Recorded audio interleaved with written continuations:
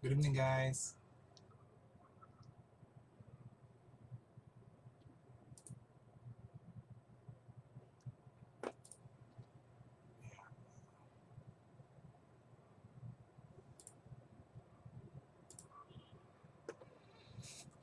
Yay. Kumusta po kayo? Namimiss niyo po ba yung FB Live?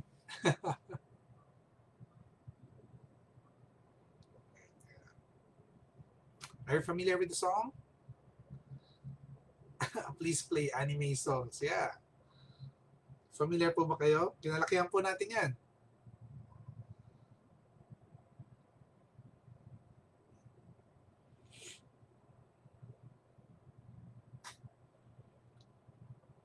Yeah. Teka lang ha.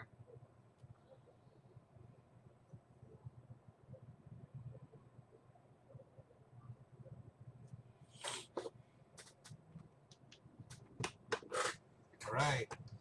So, kumusta po? Kumusta kayo lahat ngayong gabi? Yeah. Good evening, everyone. This is your coach, Johnson Chua.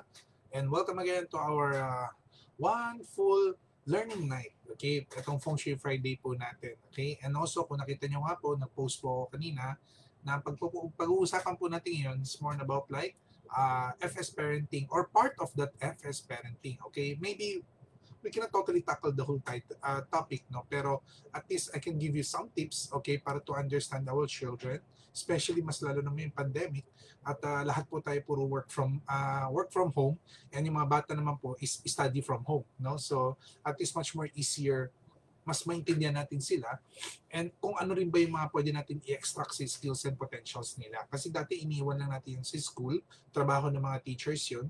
Although tayo ngayon is partly not only being parents but also being the teacher of our children, kailangan din po natin makita yun at para matulungan natin sila at ma-extract po natin yung power na yun.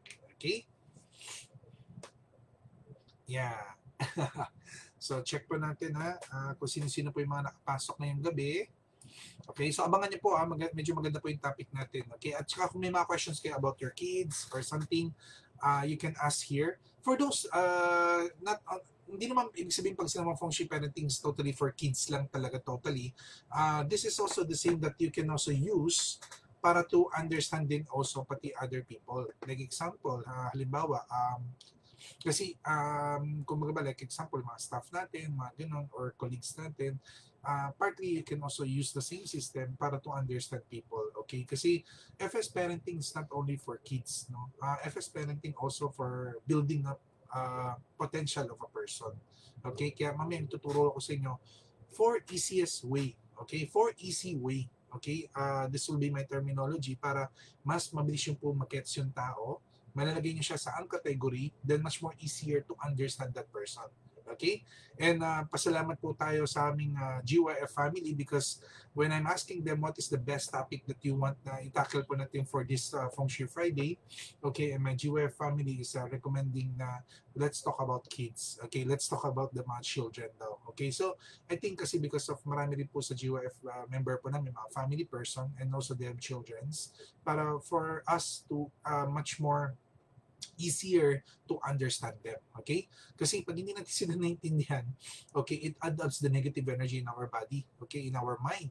Di ba marami sa atin medyo, aminin po natin mga parents. So marami po sa atin lately medyo naging stressful mentally, emotionally, not because of just sa work or dito sa pandemic, sa social distancing, but even with our kids, okay?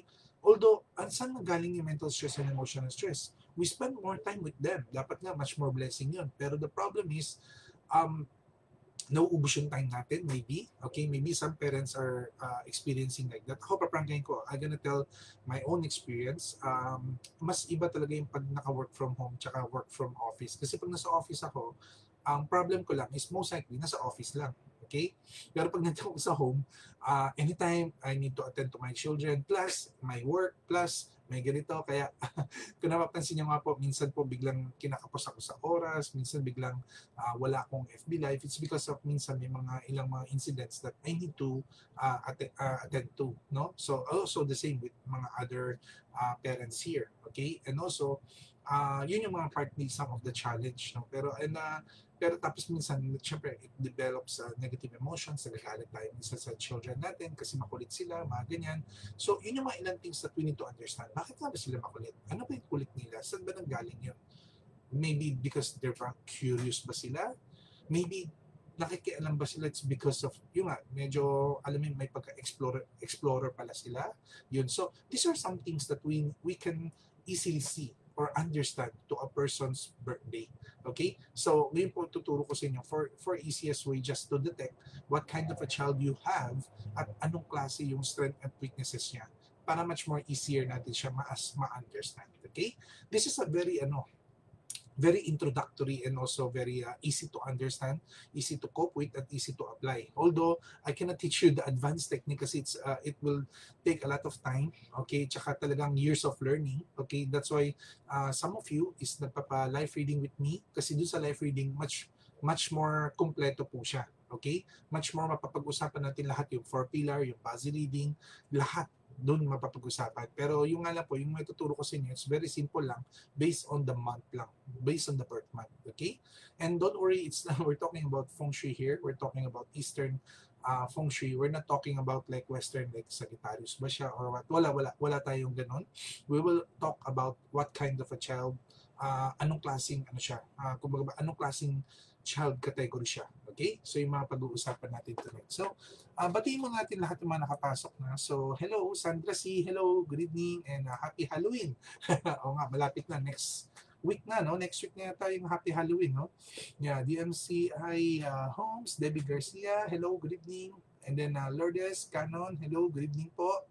Yeah, Sandra C. Yan. Alam niyo po ba, Sandra C., nahulaan mo ba yung kung ano yung anime song? Kinalakihan natin yan. Okay, Sharon Garcia. Yeah, good evening. Che Laureles Eranista Cañizares. Hello, Coach. Birthday ko tomorrow.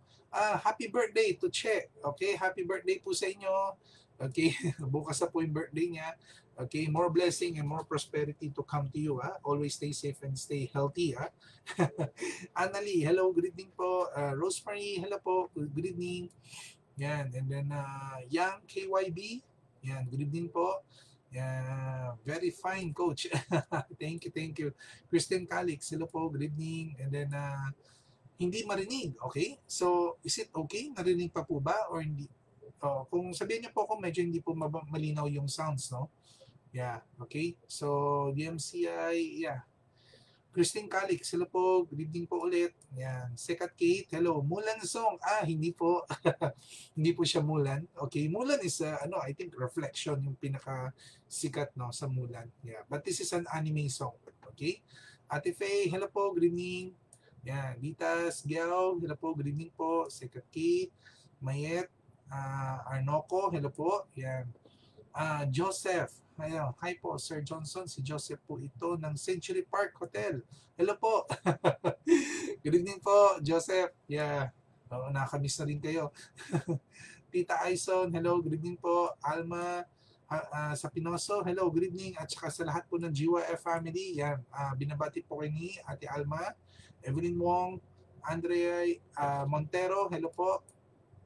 Grace Manabat, hello, good evening. Gustav Alfonso, Florence Tupaz, okay, marami-rami tayo ngayong gabi. Francis Lopez, you can also invite your friends, okay, para kung meron kayong naisip kung sino man yung mga parents na medyo party having not totally a big problem naman, pero who wants, alam mo, very open sila with parenting, okay, kasi originally I think I'm one of the Feng Shui consultants, okay, or practitioner that who's very open in terms of parenting, no? Kasi syempre I'm a parent, okay? Medyo mahirap din kasi mag-ask sa mga ibang Feng Shui masters na singles or wala pang family kasi their experience is not broad enough, no?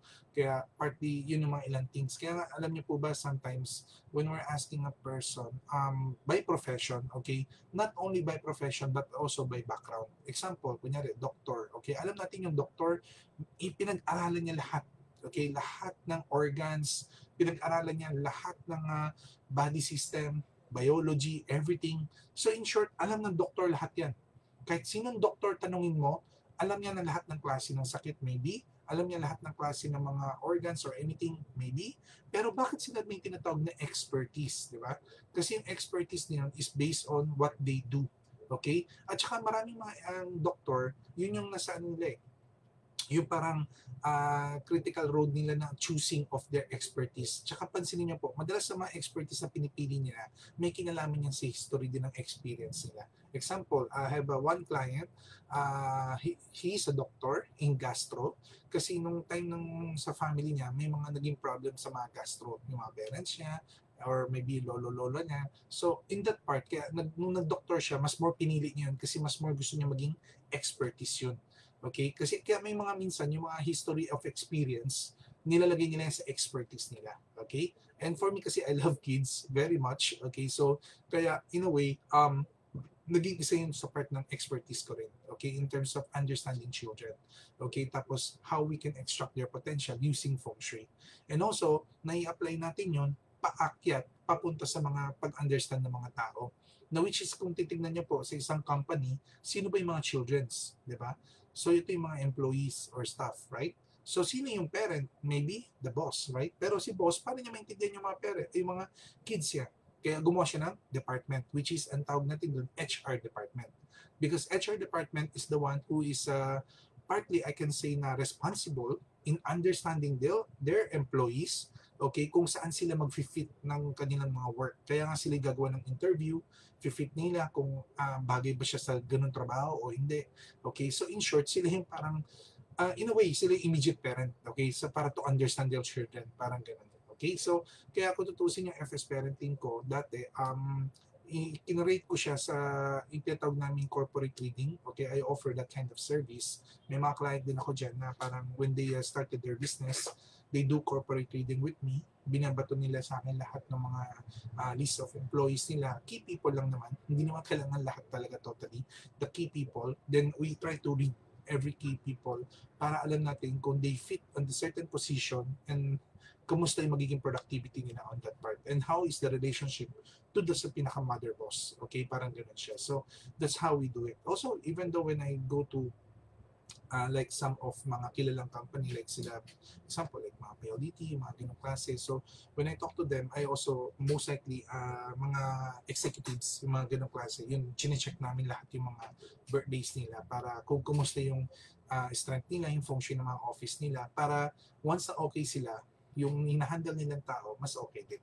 Okay? Kaya ito yung mga ilang way of you can also apply if ever. So I'm gonna teach you a very important tips, okay, that you can easily apply. Okay? Kung tutusin, kakaturo ko lang po nito last week, no? Last week with the sorry, tama ba last week? Yes, last week Saturday. Yeah, kasi kakatapos lang po nung aking session with Lexus.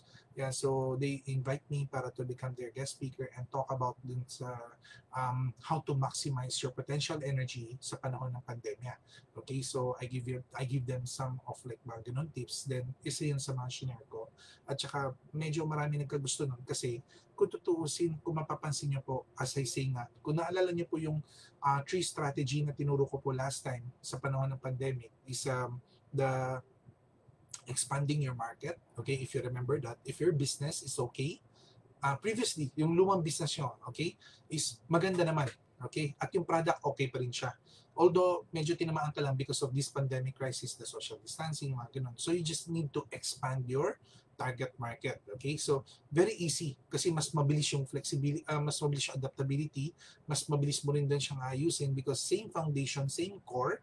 Okay, magdadagdag ka lang ng mga leeways kung paano mo siya mas expand. Okay, kung naalala niyo po yun, that's the first strategy that I teach. Then the second strategy that I teach is the innovation. Okay, meaning your product is still good, but the problem is the market is not that hot on is not hindi na tumaas yung demand. Okay, maybe it's because of gusto nila yung product mo pero hindi siya ganoon ka super important for now. Maybe you need to make some innovations on that part. Okay, like example, one good example for that is the Grab. Okay? Si Grab, number one, kung dati, naisip natin, ano yung pinakalakas niya is because of nilabanan ni Grab ang taxi problem, right? Okay, so alam natin, transportation, yun ang pinaka naging power ni Grab, if ever, kung pag-aaralan natin siya. Pero in reality, pag titignan mo, ang power niya, it's not the transpo itself. Okay? Ang pinaka-power niya is on the app itself. Okay? Pag titignan niyo lang po, okay, bakit po? Okay, nung panahon na wala pa pong pandemic, sobrang gamit na gamit natin si Grab. So, tuwan-tuwa tayo sa service ni Grab, kahit pa paano, right? Okay, pero ang tanong, ito ba mga Grab drivers is hawak ba talaga ni Grab? The answer is no, right? They use the system of Grab para to get clients and then also to get paid or to get a much more easier road or something mga ganun. So, in short, they're using the system. But they don't go to Grab para to train how to drive, right? They don't go to Grab para to check of what kind of car they need to buy, right? So, in short, hindi transportation talaga ang power ni Grab. It's the system itself. Kaya nung time na naging pandemic, nagkaroon tayo ng social distancing, partly namatay po ang transportation ng Grab. Pero because the system is very strong, gumawa siya ng innovation. Oh, why not we deliver package to you? Why not we deliver food to you? Why not we deliver even your grocery to you? So in short, lalo lumakas yung sa site na yun. Okay? So in short, yung transportation na medyo humina, pero still, the logistic transportation of the certain products, pinalakas niya. So that's a form of innovation. Okay? Hindi niya binago yung product niya. Product of delivery. Okay? Even the car, di ba? I deliver you from one place to another. Ngayon, I will deliver your package from one place to another. So that's same product, but same service and product, but different, medyo may pagka-innovation lang siyang ginawa. Okay? I think other businesses also doing like that, no? So yun yung example na hindi nila binago yung negosyo, but still, they change some of that system. And then the third strategy, if you remember, the reset button. Ito yung pinaka medyo mahirap, right? Kasi ito yung medyo masaklap at masakit. Unfortunately, for some businesses who are suffering for this pandemic, okay? Kasi hindi sila naging need. Example, like the garment side, right? Kasi if we will see here, mas lalo na if your main clients are students, okay?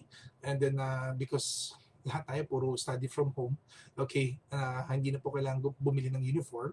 And then also the same with the mga corporate, 'di ba? Kasi kumonti na po yung pumapasok sa corporate. So kumonti na rin yung mga nagpapagawa ngayon ng mga corporate dresses, okay? Or uniforms. So that's also one thing, no? And even though mga gumagawa po for party, 'di ba, yung mga gowns or something, and because of no celebration for now because of pandemic, they're also widely affected. Kaya partly kung isa ka sa mga business na medyo nandoon sa major suffering, okay, then you need to reset button, meaning is going back to scratch again and starting a new business or different business because you're trying to create a new opportunity or finding new opportunity. So in short, kung sabihin natin dito sa business na ito is kilala ka na, maybe tumanda ka na dyan, right? Pero when you're starting a new business, bumabalik ka sa pagkabata. So, bakit importante yung Feng Shui Parenting? Because if you understand what kind of a potential you have, okay, one good thing is you have the experience of the process. Pero yung nga lang, you need to go back na parang pagkabata ulit kasi you need to study everything again in a new business naman. Diba? So, kumbaga ba, ano ba yan? Kunyari, from garments, bigla ka napunta sa food. Siyempre, pag-aaralan niyo ulit yung weighing ng food, measurement ng food, paano ba yung target market dyan. Maybe one good thing is you know already is how to process DTI, how to process BIR, diba? Yung mga legality. At least may alam ka na how. Yun yung one good thing. Hindi ka talaga totally nag-start from scratch. Pero ang reset button mo is you need to understand everything again, like understanding the target market, understanding yourself. That's why, sabi ko nga, in this pandemic, if you want to start a business, passion is very important. Kasi if you don't have the passion, experience, you have experience, okay? But the passion, kapag wala ka ng passion, it's very hard para for you to start again, okay? Mas lalo na if you're in the DLV mode, okay? DLV is defining your lower value. Yung parang frustrated ka, nababanas ka, wala ka nang ginawa, kundi sisihin lang ng sisihin itong nangyayari sa pandemic na ito, di ba? So, pag ganun lang po yung mangyayari, then progress is very slow. Okay? Kaya ito nga po yung isa sa binigay ko sa kanila. It's more about understanding.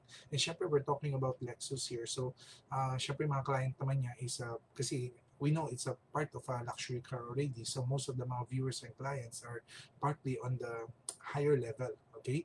Kaya, pero still, some of them is asking about the reset button. So, alam na natin na, oh shucks, medyo tinamaan din sila sa mga ganong bagay. So, aminin natin, some of us is also experienced that. Okay? Pero, yun lang po, isa sa sasabihin ko, if you're following me, every time when I do FB Live, okay?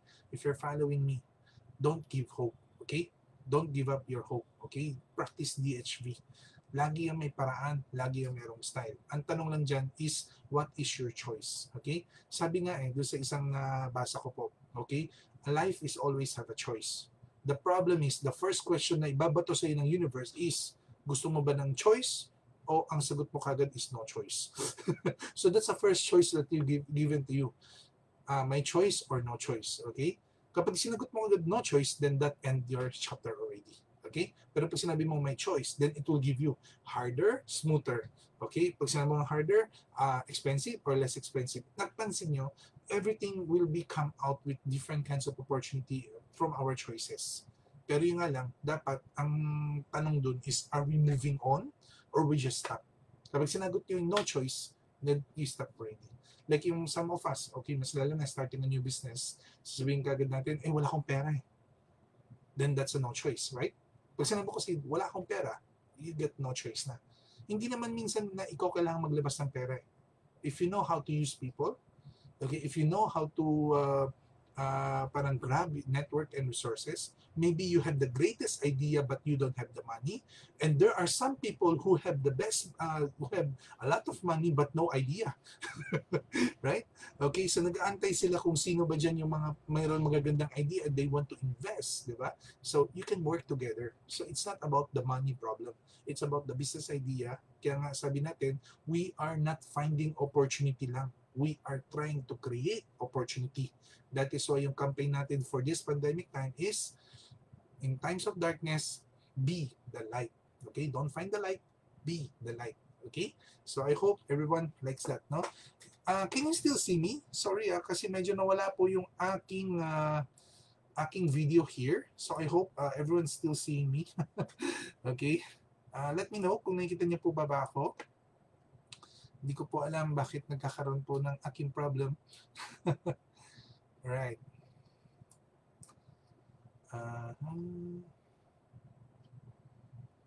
Sorry, problem. Yeah. Okay. So, pakisagot lang po ako kung nakikita niyo po ako. Kasi kung hindi po, I need to reset again the video if ever lang. Okay? Pero sana wag. Sayang yung mga shinare ko. Alright. Okay. So, habang wala pa po, batiin lang po natin yung iba pa. Okay. So, Evelyn Wong, Andrea Montero, Grace Manabat, hello, good evening, Gustavo Alfonso, Florence, Maris Garcia, hello po, good evening po ulit, Ate Maris, tsaka kay Kuya Ace, Francis Lopez, birthday ko next month, Coach, ano bang birthday rituals mo? Birthday rituals talaga. Francis Lopez, originating for me, we don't need to wait for the birthday. Every day is our birthday. Every day is we need to practice DHV. Okay? That is why sa amin sa group po namin sa GYF member, every day we need to kahit pa paano just greet the word good morning. Okay? So, ano yung birthday mo every day? Okay? Its meaning is your birth with a new energy. Okay? Yun po yung importante. Okay? Pero the best ritual pag birthday niya po is do some charity. Magpasaya lang po kayo ng tao. You know, when you talk about charity, it's not always about money. Okay? Sometimes you can give laughter, you can give smile, you can uplift certain people. Okay? So that's good. Because tandaan niyo po, if it's our birthday, anong ginagawa ng mga taong nakakaalala sa atin? They greet us, right? Nung time na ginigreet nila tayo, nagpo-provide sila ng energy sa atin. Then, very thankful tayo kasi may nakakaalala ng birthday natin. Kaya tayo bilang birthday participants, what is the best ritual is we need also to give that away to doon sa mga people, na mga ibang tao na gusto rin natin mapa-uplift din yung energy nila. Okay? Kaya minsan pag ganoon po, yes, number one, if you do donations, maybe you can go and give charity to your, maybe your favorite church, or maybe meron kang foundation or donation, mga ganong klase. Kung wala, don't worry, don't force yourself. Tandaan niyo po yan, okay? Forcing yourself is a form of like parang hindi po siya maganda. Okay? I share one good story about you. Okay? Meron siyang tinatawag na true good tsaka false good. Okay? Tandaan niyo po to, true good and false good. Okay, when you talk about true good, when you help people, okay, when you give kindness, okay, at wala ka naman talagang totally inisip na kapalit, naturally, you're just doing it, okay, then that's called true good, okay? Pero false good is like yung parang when you're giving something kasi alam mong meron ka mas mumukuha, mas malaki, mga ganong klase, no?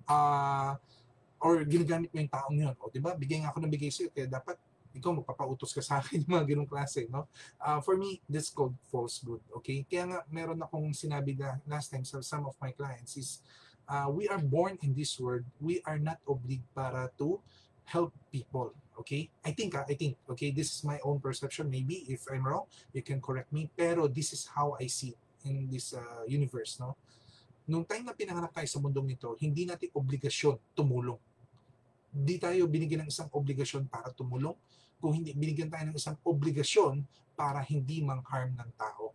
Okay? Yun lang po yun. Not only tao, pati maybe animals or something. So in short, the karmic effect is something to do, it don't harm others. Okay? So yun ang isang example na importante. Kaya mas okay na yung wala kang tinulungan, okay? Kaysa sa tumutulong ka pero meron tayong kapalit na inaabangan. Okay?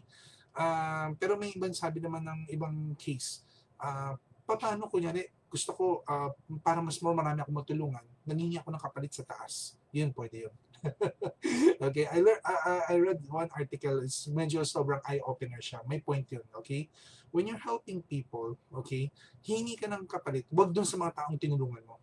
Humingi ka ng kapalit doon sa taas. Okay? Bakit? Kasi yung taas yung nakakakita nun sa atin. Okay, example, tumulong ka, binigyan kita ng 1,000, tumulong ka ng 10 tao. Edi kung binigyan kita ng 1,000, edi ibig sabihin 100 na tao matutulungan mo. O edi sige, bibigyan kita sa, napapansin niyo, the universe is seeing us, the heaven is seeing us. Okay? God knows what we do, di ba? So ganun siya. Kaya nga mapansin niyo po, yung mga some of the tycoons, the rich people, they do foundations, they do charity, okay? By blessingly, they earn more. Their business also growing. Why? Because the heaven support them. Kasi alam niya na mas marami pang taong pwedeng matulungan. Okay? Pero hindi natin obligasyon na talaga sabihin mo na, o pag may humingi ng tulong, alam, bigyan lang tayo ng bigay. No, no, no. Tandaan niyo po, we always need to take care of ourselves first. Okay? Yun ang importante. O, 10 o'clock na. Mukhang kailangan natin simulan yung topic ko. Right, okay. Rochelle RB, hello po. Hi, Coach. Nice watching you again. At may matututunan kami ulit sa iyo. Thank you, Rochelle. Thank you. Okay, thank you. Evelyn Javier, thank you for your suggestion, ha? Tama ba di ba si Evelyn Javier po yung isa sa nag-suggest sa amin sa GYF family? Okay, about dun sa pag-uusapan natin about sa topic ngayong gabi. Okay, and then yeah, okay. Oops, nasa na yung ano ko. Yeah, okay. Then, saan na ba yung aking, yeah. Nakikita niyo pa naman yung video, no? Okay, so Farah Pahe, hello, good evening. Aljen, sila po. Yan, si Jen. Mayet Arnoco. Martin Reyes, hello, kumusta? Yeah, baka by next month, babalik na ako sa store. Next month, kailangan ko na lumabas. Nababagot na no? Hindi, kailangan na rin naman kasi I need to prepare for next year's preparations para sa mga Chinese New Year, para sa mga updates ng mga charms natin ni February. So, I need to go to the shop and also make a system para at least alam ko po paano ko po i-go-govern. Kasi alam ngayon po is because we're practicing social distancing, mga ganun, and hindi na po magiging katulad ng dati na pwede na po kayong lahat pumunta sa store, just pumila lang kasi it will be a very challenging, so baka kailangan may scheduling talaga, ganun po. So we need to talk about it.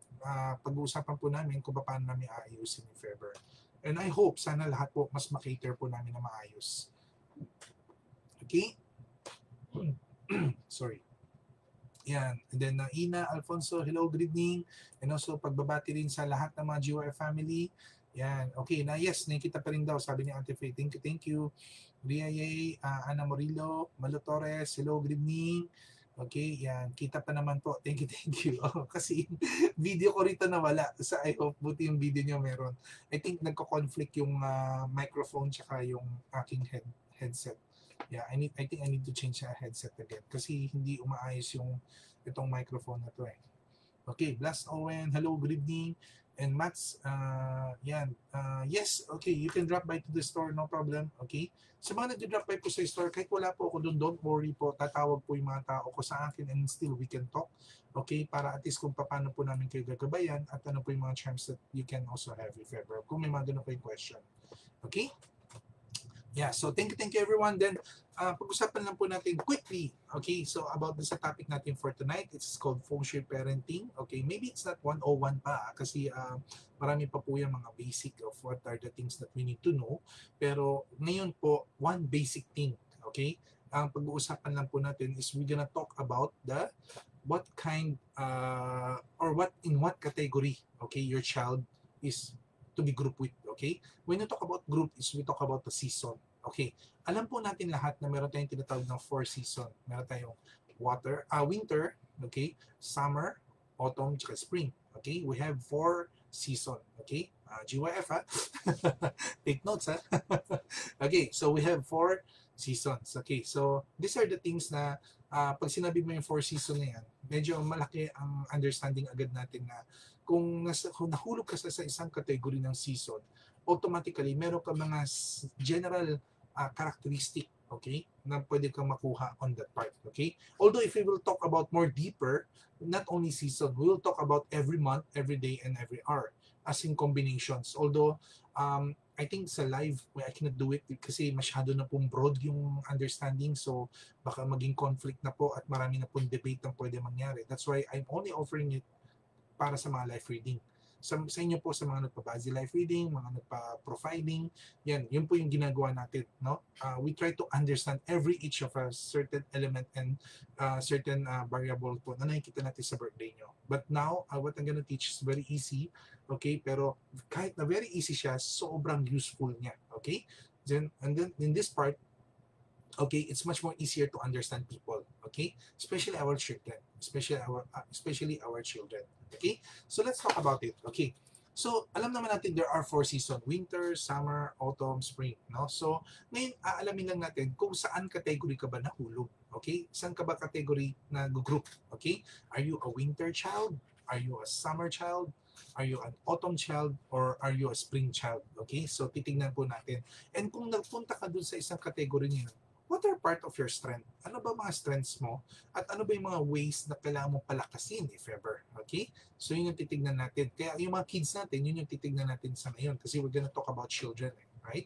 Okay, what are the common nagiging problem ba natin sa mga children? Some other children sabi nila, matikas ulo, makulit, okay, hindi nakikinig, medyo may ano ba tawag doon, tantrum ba yun, yung parang pagka hindi niya nakuha yung gusto niya, nagdadabog or dadapa sa sahig, yung mga ganong klase, or minsan may iba naman mahina yung cope up, okay, sa study, okay, pero magaling naman silang sumayaw or kumanta, okay. May iba naman is sobrang galing sa study, okay, pero kung sumayaw parang robot, di ba? Parang may mga ganun. So, some other is that we talk about like there are some what we call the motor skills, di ba? May mga ganun yan, motor skills, mga kinik, yung actions, meron iba is mental, analytical, may mga ganun, may iba naman super emotional. So, these are the things that we want also to understand. Okay? Kasi pag gano'n po natin na-understand ng isang tao, much more easier natin sila makontrol, in short. Okay? So, yun ang isang case. So, what is the most essence para sa Feng Shui Parenting? Why we want to learn all of this? Okay? Number one, for all the parents, bear with me. I know some of you maybe kukontra kayo dito, pero bear with me and let me finish the whole topic, no? Kahit ako nung una kontra din ako, pero at the end of the point, when I try to understanding everything, no choice, but I need to do this, okay? Ano ibig sabihin nun? Okay. When we talk about adjustment, okay, madalas ang sinasabi natin, okay, gusto natin yung mga anak natin ang nag-a-adjust para sa atin. Okay? Kasi alam natin yung tama at mali. Alam natin, okay? Alam natin what is right, what is wrong for them. Alam natin na ano yung makakasama sa kanila at ano yung makakabuti sa kanila. Tama po ba? Okay? Kaya gusto natin mag-adjust yung bata sa kagustuhan natin. Basic yan. Mas lalo lang sino mga 80s dito, 70s, 80s. Naranasan natin yan sa parents natin. Kasi pinalaki tayong ganun. Diba? Pag hindi tayo sumunod, ayun, dalawa lang naman yung choice natin. Okay? Papili tayo sa kamay o sa stick. Or kung luluhod naman tayo, pipili lang tayo sa asin tsaka sa munggo. Di ba? So in short, kumbaga ba yung ating mga parents, very strict, right? Mga 70s, 80s, ha? Especially, right? Okay. And partly sa mga 70s, 80s, tayo rin yung may mga partly challenging because we are in the crossroads. Okay? Our parents na naging super strict, but tayo ngayon, naging parents tayo ng mga millennials. Napansin niyo po? Okay? Our parents is very strict, pero tayo naman, naging parents tayo ng millennials. So parang, hindi natin ma-apply lahat kagad yung tradition, 'di ba? Kasi the millennials na kids, hindi naman sila pwede ganun kagad traditionally. Tama? Okay? Kasi ibang-iba na yung mundo. Mas lalo na biglang pumasok ang computer world. Tayo pa nagtatanong sa mga anak natin. 'Di ba? Pero nung panahon natin, okay, kung ano yung gusto ng parents, wala tayong magawa kundi sundin lang sila, in short. So, in part, I think this is the 70s, 80s main problem. Okay? Sila yung mga nasa I think itong Feng Shui Parenting na to, ito yung sa kanila yung pinakamalaki yung impact in a way, no? The mga people 70s and 80s in party kasi yung nga yung challenging about understanding, okay? So kapag titingnan natin yun, okay, masyado bang may hugot ba? 80s po ako, 80s. Okay, so yung mga ganong klase. So yun yung, kumaga ba, yun yung gusto natin alamin or i-understand at para alam natin paano natin i-adjust or babaguhin, okay, in a way. So at least kung nalaman natin na ano yung strength natin personally, alam niyo po, tayo rin mismo, meron tayong mga spring child, autumn child, okay, tayo rin mismo okay, then alam din natin sa anak natin, okay, pero ito yung tinuturo ko, hindi po yung mga anak yung mag-a-adjust, tayo po yung mag-a-adjust for them. I think that's the most best for the parenting. And may mga iba, yung nga, sabi ko, may mga iba baka kumontra po dito. Don't worry, I understand, okay? I understand your side, okay? Pero try to hear me first and then let's end the article. Then that's the time, kung may mga questions kayo, yes, you can post. Kung may conflict kayo, kung may kontra kayo, don't worry, post it here, okay? Para mapapag-usapan natin maayos. Hindi lang po kayo natututo sa akin, kundi ako rin po yung natututo rin po sa inyo. Okay? Okay, so kung titingnan po natin, bakit ko binanggit na dapat tayo mag-a-adjust sa mga kids? Okay, kasi number one, ang mga bata, pinanganak sila sa mundong ito. Like example, if you have a kid like 10-year-old, okay, 10-year-old, maybe you are in the late 30s in a way, or maybe 40-year-old, right? Okay, pag-usapan lang natin, or kahit sabihin natin 35-year-old ka na lang, then 10-year-old yung children mo, okay? Now, yung 10-year-old na bata, ilang years na ba yung experience siya sa mundong ito? 10. Right? Imposibleng 11. 10-year-old pa nga lang siya tama? So, 10 years of experience in this world. Kahit sabihin mo nasama mo na pati newborn pa lang siya, okay? 10 years, okay? And you're living in this world for 35 years. So, sino yung mas maraming experience? Tayo, mga adult, tayo mga parents, right? Ngayon, kung mas marami tayong experience, then marami nga tayong alam na tama at mali, paano mo i-force lahat yung knowledge mo from 35 years to a 10-year-old child? I think it's very impossible, right? Okay? Kaya nga, napansin nyo, karamihan ng mga parents, pag sinasabihan natin yung anak natin, mayroon din minsan lumalabas yan sa bibig natin na, ay nako, may experience mo rin yan paglaki ko. Ay, paglaki mo. Ay nako, pagdating mo yan sa edad ko, may experience mo rin yung ganyan. Ay nako, marami sa atin nagiging ganun, okay? Maybe it's not about cursing, it's more about like a saying. Pero in a way, bakit natin lumabas yun sa bibig natin? Because we are also understand that hindi pa kasi sapat pa yung experience ng bata. Okay? Kaya, kumbaga ba, hindi mo matuturo sa kanya lahat ng yes and no, tama at mali. Kung hindi, ang gagawin mo is gagabayan mo siya papunta dun. Huwag mong sabihin sa kanya kung ano yung tama at anong mali. Kundi, gabayan mo siya para kung paano niya itama yung mali, okay? At medyo mas more i-maintain yung tama in a way. Okay? Ganun, I think yun yung much more better. Okay? Kasi halimbawa lang, kunyari ako bilang isang parent, nag-aral ako ng example, engineering. Okay? At medyo naging challenging sa akin at nag-fail ako sa engineering side. Hindi ko pwede sabihin sa mga anak ko na, alam mo ba, sobrang hirap yung engineering. Tapos parang sinisiraan ko na yung engineering. So, in short, tinatanggal ko na yung salitang engineering sa vocabulary nila. Okay? Because alam kong mahirap siya. Parang ganon.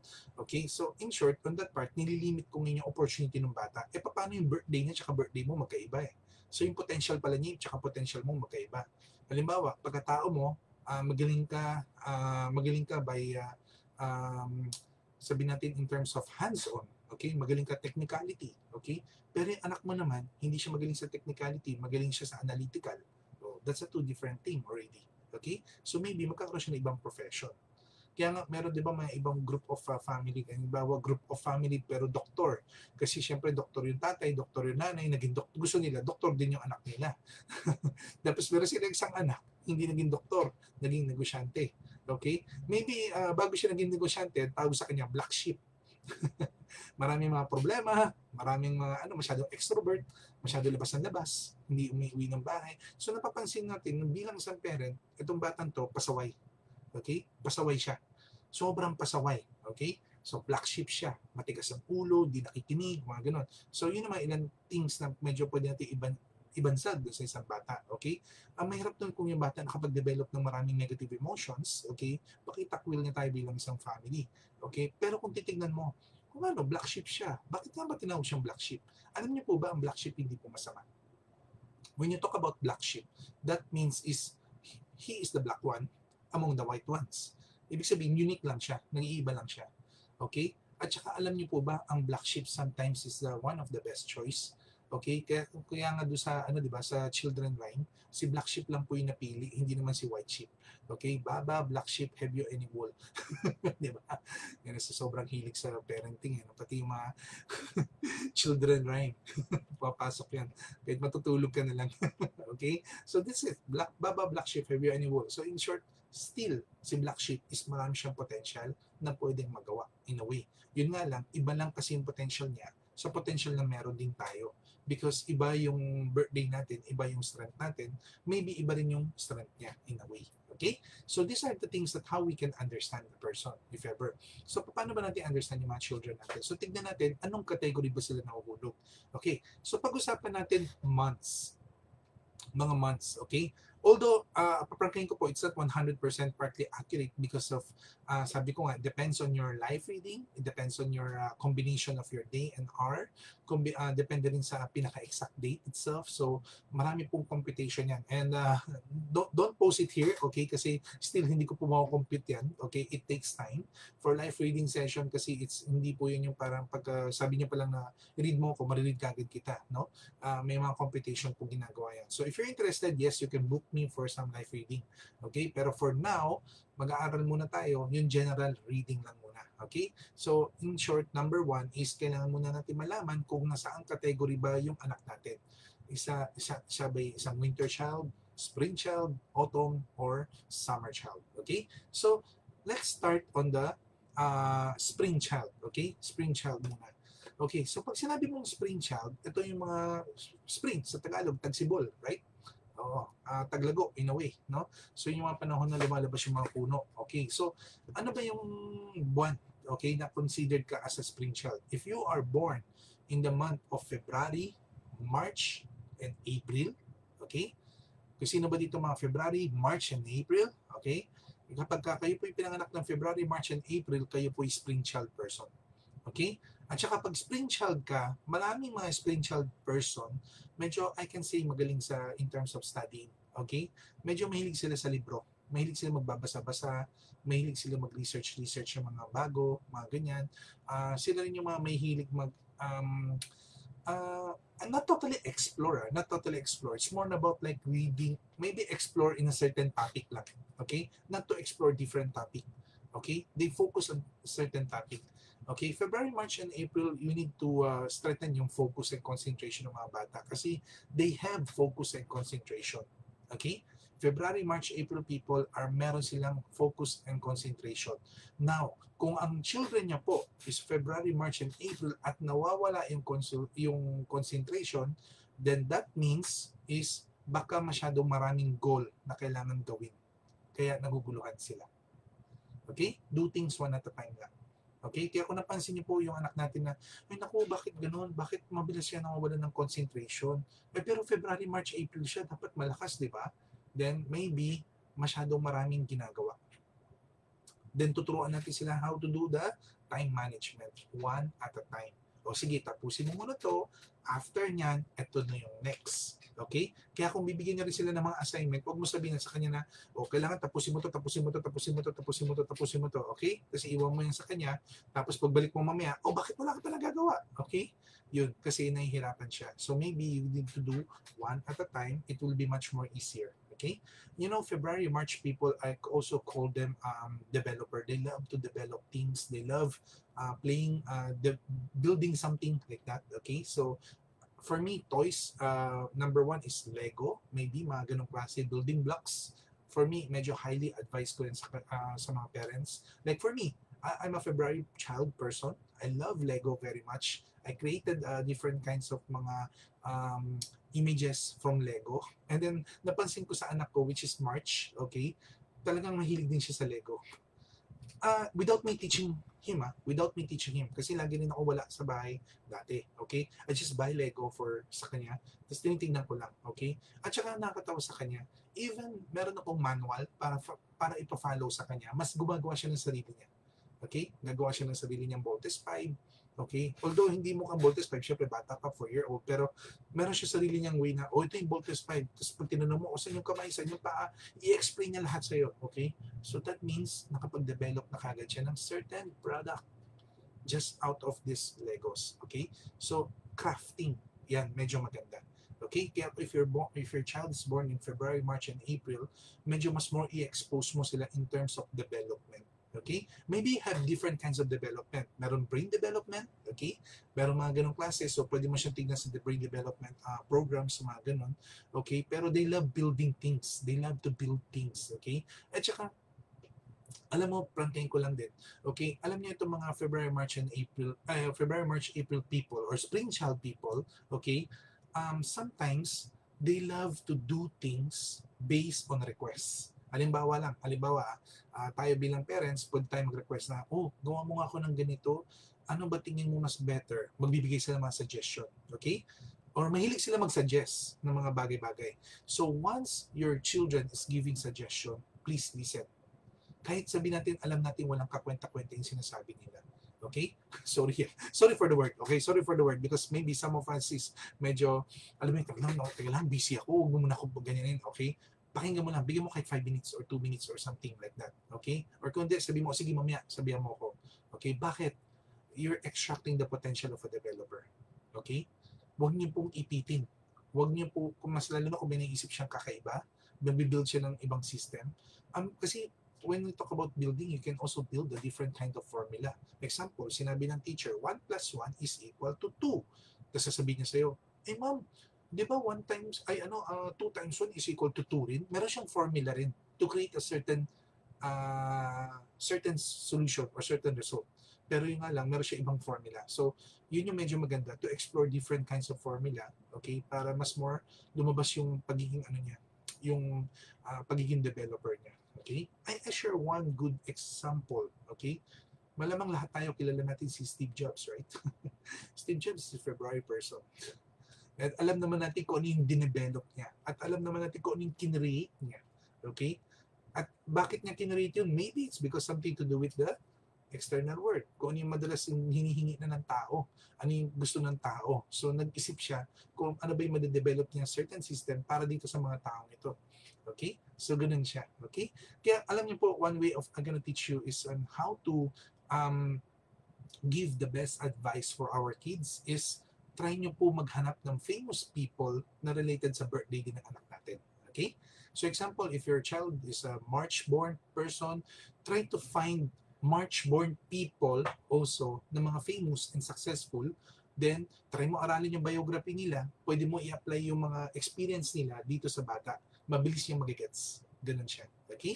Mabilis yung magigets yun. Kasi pagka ipupush natin yung sarili natin experience, pero iba naman tayo sa potential natin, sa potential ng bata, hindi niya magigets yun. Okay? Kunyari sinabi mo doon sa bata na, kailangan maging hardworking ka. Tulad ako, hardworking ako. Yun pala, yung birthday ng bata, hindi siya pang hardworking, kundi pang smart working.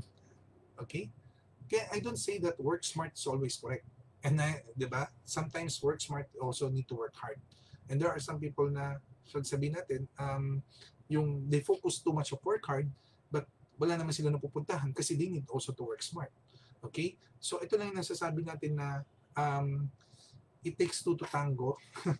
No man is an island because you can work hard, but maybe you don't work smart. And there are some people work smart, but they don't work hard. Okay? At mahirap mag-shift from one place to another. Sabi mo na, pag tinuruan mo yung mga staff mo na, or mga tao mo na sabi mo, hindi pwede lagi work hard ka lang, work smart. Very easy to say, pero hindi po yung basta-basta. Okay? Mas lalo na if your child is belong to other group. Okay? To other season group. Okay? So, yun po yung mga ilang things. So, ngayon, at least alam muna natin, spring child people, February, March, April, okay? Sila yung mahilig mag-build ng mga bagay-bagay. Okay? I call them developers. They love to develop things. Mga ganong klase. Okay? So, maybe doon natin sila mas more i-expose. Ngayon, paano to sa pag study from home? Paano natin i-apply itong mga to? Okay? Maybe sa study from home, inspiration natin is mapabuild natin sila ng mga something din. Okay? Para for that. Example, after niya aralin yung isang subject, tapos sabi mo sa kanya na, o baka may maisip ka dyan, may mabibuild ka something dyan, di ba? Share mo naman, mga ganong klase. So, alam mo yung parang ginagabayan mo lang siya. Hindi mo pinipilit sa kanya yung dapat niyang gawin. Kundi ginagabayan mo siya para ilabas niya. Okay? Example, halimbawa, nag-aaral siya science. Bored na bored siya sa science. Example lang, di ba? Pero because of the topic is medyo interesting, tapos sinabi mo sa kanya na, oh sige, build ka nga na something like that. Tapos meron siya na build, tapos in-appreciate mo yung na-build niya, bigla siya magkakaroon ng interest doon sa ginagawa niya. Okay? Do you know I hate math? I hate math. Noong time na bata po ako, sobrang hindi ko po gusto ang math. Okay? At siguro, parang, how we call it, no choice tayo kasi we need to study it. Mga ganong klase. Okay?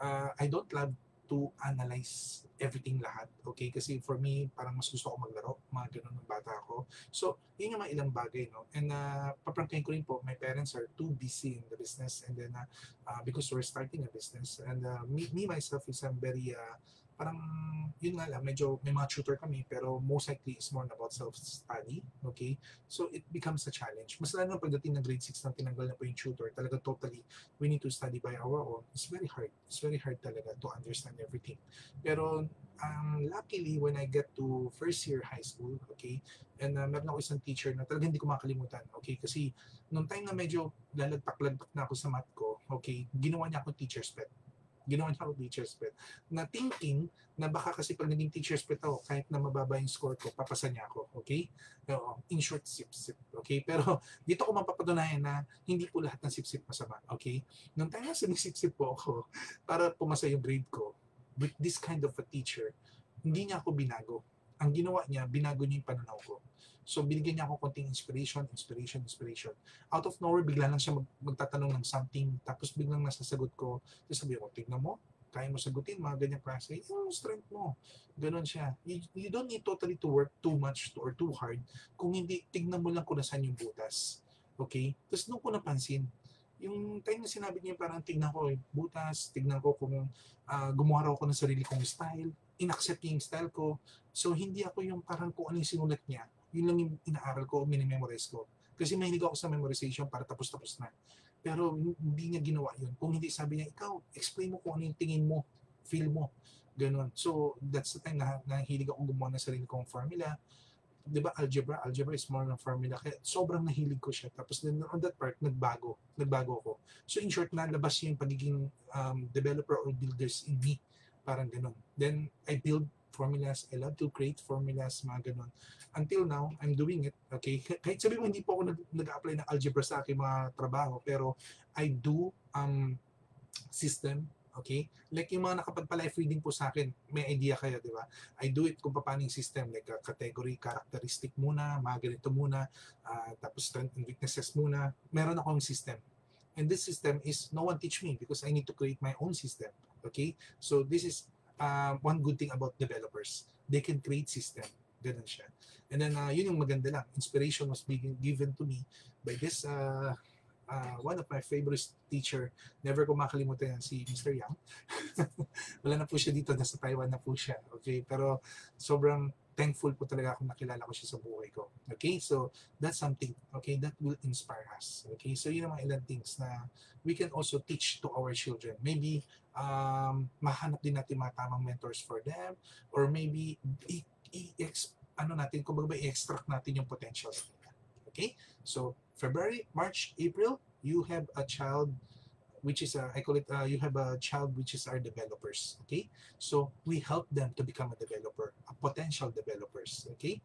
Alam niyo po ba ang developer na yan, pag pinalaki niyo pa yan, pwede yung developer ng mga negosyo, pwede rin mga business, like yung mga realty, di ba? Like Ayala, yung mga Ayala, I think developers din sila. Okay, although wala lang akong ma-search about them, yung talagang yung pinaka nag-start ng Ayala, but maybe some of you, okay, have the potential, maybe you can check their birthdays, yan, tignan nyo po, okay, na baka one of the developers sila, okay, oo, one of the developer, yung pinaka senior na nakapag-start ng itong development of mga business or buildings, di ba, baka isa sila doon, okay, kaya developer, okay, yun. Okay, now, if your child naman was born on the next month, which is May, June, July, then your child belongs to the what we call summer child naman. Okay, when we talk about summer child, okay, ito yung mga typical na laging mainit ang katawan. Okay, pag sinabing mainit ang katawan, ibig sabihin parang laging agresibo, aktibo, okay, at saka hindi mapakali na nakaupo lang sa isang side lang, okay? Sila yung typical na talaga hindi mapakali. Kaya sila yung medyo may konting challenging pagdating sa work, study from home, okay? Kasi parang for them, after 30 minutes lang, parang hindi sila mapakali. They need to run again, okay? Pansinin niyo po, sino po ba dito may mga May, June, July na anak, okay? Ako, July yung anak ko, no? Time to time, kailangan magwiwi. Time to time, kailangan mag-CR. Kasi just only for the sake na para at least baba lang siya, makalakad-lakad, mga ganong klase. Bakit? Sila yung mga aktibo, agresibong tao. Sila yung mga typical hindi mapakali, okay, sa isang lugar. Although these are the people who are, I call the executor. They're good with executions. Magagaling sila pagdating sa executions.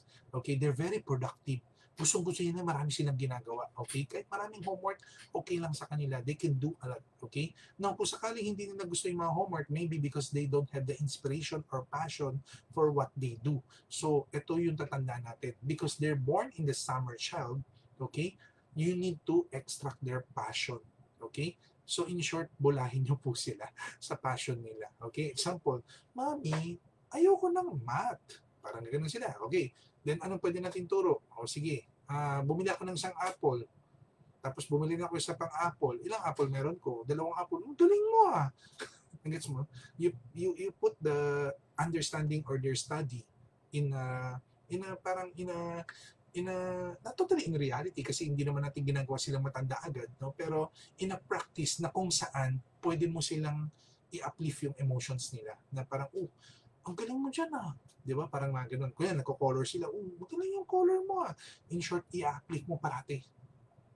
Bakit? Itong mga May, June, July na tao, mga summer child people, mga summer child, okay, they love appreciation. They always love appreciation. They want to be appreciated, they want to be recognized, mga ganun klase. So in short, bubulahin natin sila. I-exage natin yung certain mga nila, yung mga gawain nila. Although, we're not talking about spoiling them, that's different, okay? Spoiling them is, alam mo parang, nireward mo na nga, kahit may mali sila, nire-reward mo, so that's wrong, okay? Summer child people is you need to be very clear with reward and punishment. Pag sinabi mo yung salitang punishment, punish mo talaga. Okay? Pag sinabi mo yung reward, i-reward mo talaga. Please, huwag kang magsisinungaling on that part. Okay? Kasi pag isa lang dyan bagay na sinungaling ka, maglalaro ka na sa kamay niya. That's a problem with the summer child people. Okay? Magaling sila mag-control ng tao. So we need to be more careful on that. Okay? Pero one good thing about summer child people, May, June, July people, okay, is pagka sinabi mong ito yung magiging reward mo, nagkakaroon sila ng potential energy on that part, mas more ma-uplift mo yung energy nila na in a way gusto nila makuha yung reward niyo. Kaya sisipagin nilang gawin or trabaho, kaya sila ay very productive. Okay? Pero there's a tendency, they're very tactless and aggressive na sometimes nagmamadali sila just to finish a certain task or assignment kasi meron sila ibang gustong gawin. So you need to also to be strict na, teka lang kailangan maganda yung result. Kailangan ganito. Kasi kung hindi mo makuha yung reward. Okay? So it's not always working hard. Okay? It's about the quality of what they can produce. Yun po yung importante. Okay? Summer child people, they believe in quantity over quality. But we need to train them quality over quantity. Okay? Kasi if we just leave them about quantity over quality, magiging masyado sila makwenta. Okay? So quality over quantity. Still, we will reward them, pero kailangan makuha natin yung quality of the result. Okay? Now, kapag medyo masama talaga sila, punishment. Sorry, maybe you can have different kinds of punishment, but still, whatever punishment na ibinigay nyo po, kailangan nyo po gawin yun. Okay? Example, pag sinabi nyo, papaluin kita ng 3 beses using this stick. Okay? Pag hindi mo nagawa yan, pag talagang hindi nagawa, paluin nyo talaga. Huwag nyo lolokohin yung bata. Okay? Kasi pag ng time hindi nyo po pinalo, there's a tendency that you're spoiling the children already. Alam nyo po ba, summer child? Okay? Summer child. Sino ba mga summer child dito? Shotty dyan! Summer child ka na. Medyo lumaki ka rin sa palo kay daddy. Kay dad. Okay. Originally, kasi ganito yun. Okay. Summer child. Okay. Pag lumaki kayo ng walang palo, totally marami ako napapansin ng mga problematic children na naging spoiled brat is ito yung mga summer child na walang punishment na nakuha sa kanilang parents. Okay? And sino yung mga sobrang magagaling na summer child is may mga konti silang punishment nakuha sa kanilang parents. Okay? Kaya for me, we want them, okay, we want to train them, okay, polishing their strength. Okay? Punishment that doesn't mean naman kasi na yung parang punishment that doesn't mean naman kasi na talagang totally is pinaparusahan mo na talaga yung bata. Hindi naman ganun. It's more like a parang you letting them understand the cause and effect. Okay? If you do this, this will happen. If you do this, this will happen. Okay? Kung naintindihan nila yan, I think it will be much more easier for us. Mahirap lang sa una.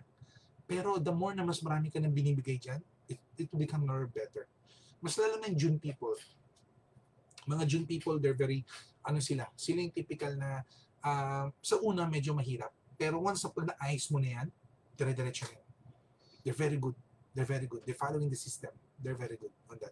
Okay? Sa una lang, medyo mahirap lang. Ito-twist mo lang ng konti yan. Mga June people, mga ganun. Okay?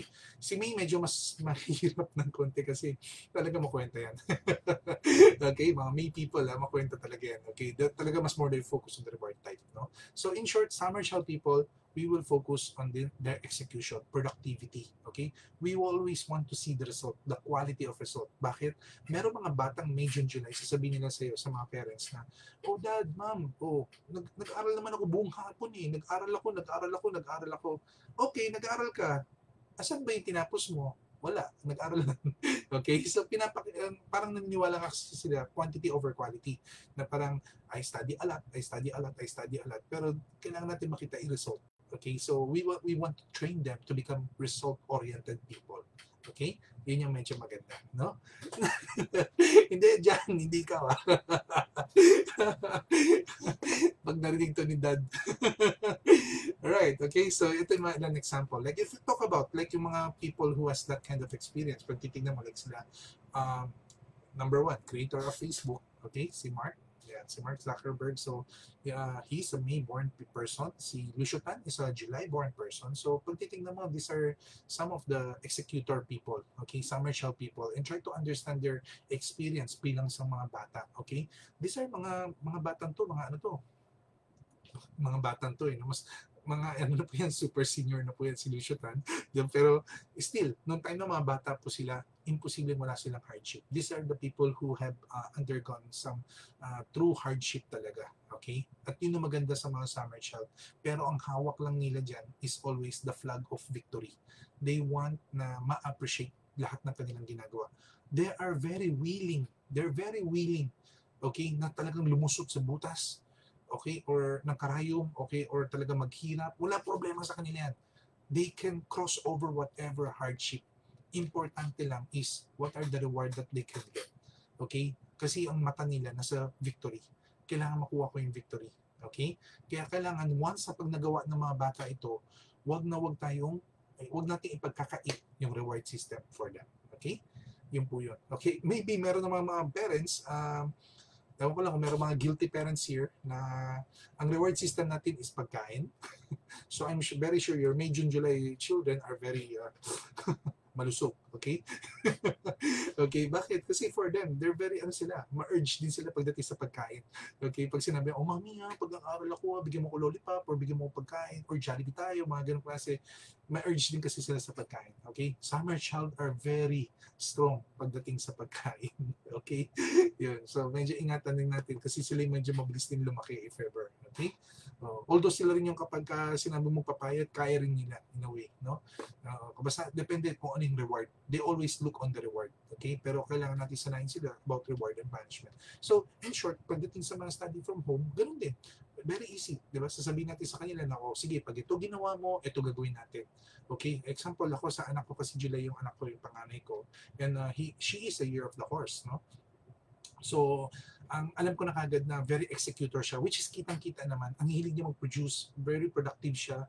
Pero the problem lang sometimes is yun nga, yung pagka masyado mong pinagkait sa kanyang reward, tinatamad din siya. Tapos minsan iyak muna siya, ganun, parang ganun. So, yun yung ayaw natin. Kaya ang ginagawa ko sa kanya, sige, pag ito ginawa mo, mamaya ito na magagawa mo. Okay? So, ang alam natin, hilig niya TV. Okay? Kung mahilig siya manood ng TV, sige, bibigyan kita para makanood ka ng 30 minutes ng TV, pero kailangan matapos mo muna itong 3 subject na to para mga ganong klase. Di ba, makanood siya 30 minutes, parang gano'n. Pero huwag natin abusuin yung reward kasi pag inabuso mo na yung reward, wala na siyang titignan for the next day. Kunyari, binigay mo na lahat, okay? Wala na siya for the next day. Then, baka the next day, tinamad na siya totally, okay? So, kailangan din natin i-control, okay? So, matuto tayo mag-control, okay? Kaya napansin mo, ito mga tinuturo ko ngayon, sino yung nag-a-adjust? It's not our children. We as a parent, we need to adjust ourselves on how we can provide this kind of training for our children para pag lumaki sila, they will become very responsible and talaga na-extract natin yung potentials nila. Okay? Kasi pag in-apply na nila to sa mundo, sobrang galing. Okay? Diba? So, yun yung mga ilang example. Now, if your child is born in August, September, or October, okay, we call them the autumn child. Autumn child ay ang tawag ko dyan mga innovators.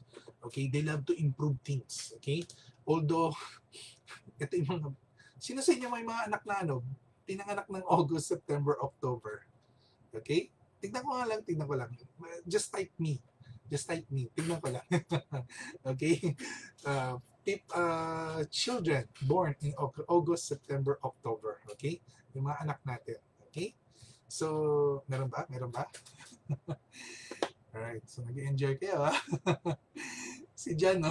Tawa ko kay Shoti Jan. Oo nga, no? June ka, di ba? Tama ba, Jan? Okay, yeah. Okay. So, tingnan natin, ha? Wala pa sumasagot ng mga me. Okay, don't worry. Okay, so, ano natin, kung sakali lang, if your children are born of August, September, October, okay, then congratulations, you have a lawyer. sa bahay. Okay? So, pag sinabi mo meron ka ng lawyer sa bahay niyo, in short, ito yung mga typical na mahilig din sa makipag-debate. Okay? At mahilig din sa magsabi kung ano yung tama at mali. Yung mga ganun. Kahit na sila yung bata pa lang. Kahit na sila yung, alam mo, minsan yung parang they debate with you. Sometimes sila sasabihin, di ba mami ganyan? Di ba ganito? Di ba ganyan? Yun. Sila yung mga typical na mahilig mag-ganon. Okay? Bakit? Kasi partly, itong mga August, September, October, okay, they believe on what they call the right thing, okay? They love what are right things or not parang, alam mo, parang kung ano yung tama at mali. Kahit bata pa lang sila, medyo mature na yung utak nila na mag-isip sila na parang sabi nga kung ano yung tama at anong mali. Although, syempre, yung basis ng learning nila, maybe galing lang sa YouTube or galing lang sa Google or galing lang sa narinig nila sa iba, pero they always love to do that kind of parang commentary nila. Okay? Na parang para silang lawyer, in short. Okay?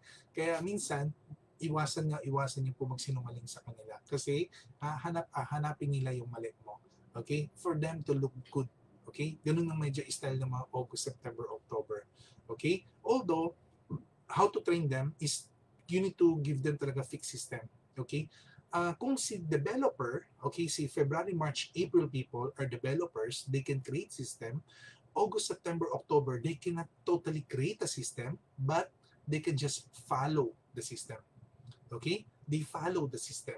At pag medyo na-memorize nila yung system, para sa kanila, yun yung strength nila. Kaya nga sila parang lawyer. Di ba? Ano ba yung strength ng mga lawyer? yung natin, ano ba, tawag dito, yung sa ligang batas natin. Yun ang strength nila. Kasi nahihirapan tayo manalo against them because they know the rules. They know lahat ng butas ng rules. Yung mga ganun. Kaya nga lawyer to lawyer yung labanan, di ba? Mga ganun. So, these are also mga part the August, September, October. You have a lawyer in your house already. Although I'm not saying that babagsak sila sa pagiging lawyer profession. Okay? Not totally. Kasi it depends always, no? Pero yung nga lang, may pagka-lawyer na ugali. Okay? They know the system. They can improve the system. In short, parang ganun. They can innovate the system. Then, they create their best team. Okay? So, yun yung medyo maganda. Now, the problem lang with August, September, October, tayo bilang isang parent, huwag niyo pong kagad na, alam niyo pong halimbawa lang, kunyari bigyan siya isang scratch paper, tapos sabi mo, create something. Okay? Si February, March, April is very easy. Bigyan mo ng papel, create something, draw something. It's very easy for them. Mabilis nila ilabas yan. Okay? Or sa mga medyo may mga mga sabihin natin mga high school student or maybe late elementary or to high school or junior high to senior high, mga ganun. Kapag sabihin mo sa kanila, sige, bigyan mong papel o create a story, it's very easy for them. Okay? Pagka February, March, April. Pero pag August, September, October, they cannot start on something. Okay? Maybe some, yes, kasi sabi ko, depende sa life reading, pero 80% ng mga nakikilala ko at saka mga inaayos ko mga Feng Shui Parenting ko, hindi nila kaya. So, paano natin gagawin? Okay? Someone need to say a certain topic first. Okay? Example, binigay mo ng papel. Okay, can you write something? Example about related to a restaurant. Yan, biglang mo binigay yung restaurant. Tsaka niya may isip. Tsaka siya gagawa ng maraming system about it. Or marami siya masusulat about it. Kasi meron siyang certain topic kung saan siya mag-start. Get yung point? August, September, October, they are improvers. They love to improve things. But the first question, can you improve something out of nothing? You cannot improve nothing. Diba? You can improve something, but not nothing. You can innovate something, but you cannot innovate nothing. So in short, if you start with nothing, then nothing, there's no outcome will be produced. Ito yung problem ng mga August, September, October. Okay? Yun. Kaya kailangan something first, then they can do their style. Okay? Kaya nga, I can say they're good with innovations, improvers. Magaling sila sa technicality, mga ganyan. Okay? Halimbawa, ito yung mga, binigyan mo silang problem, they can provide solution. Okay? Pag walang problem, they find problem. Okay? Yung mga ganong klase. No? So, sila yung mga typical na mahilig din sila mag-analyze. Yan. So, maybe analytical. Originally, August, September, October, people are dapat medyo clean sila in terms of mga math. Mahilig sila sa mga ganun, mga problem solving, mga trying to understand things, sa mga ganun klase. Kung sakaling hindi nila gusto yung math, maybe the explanation is not clear enough for them.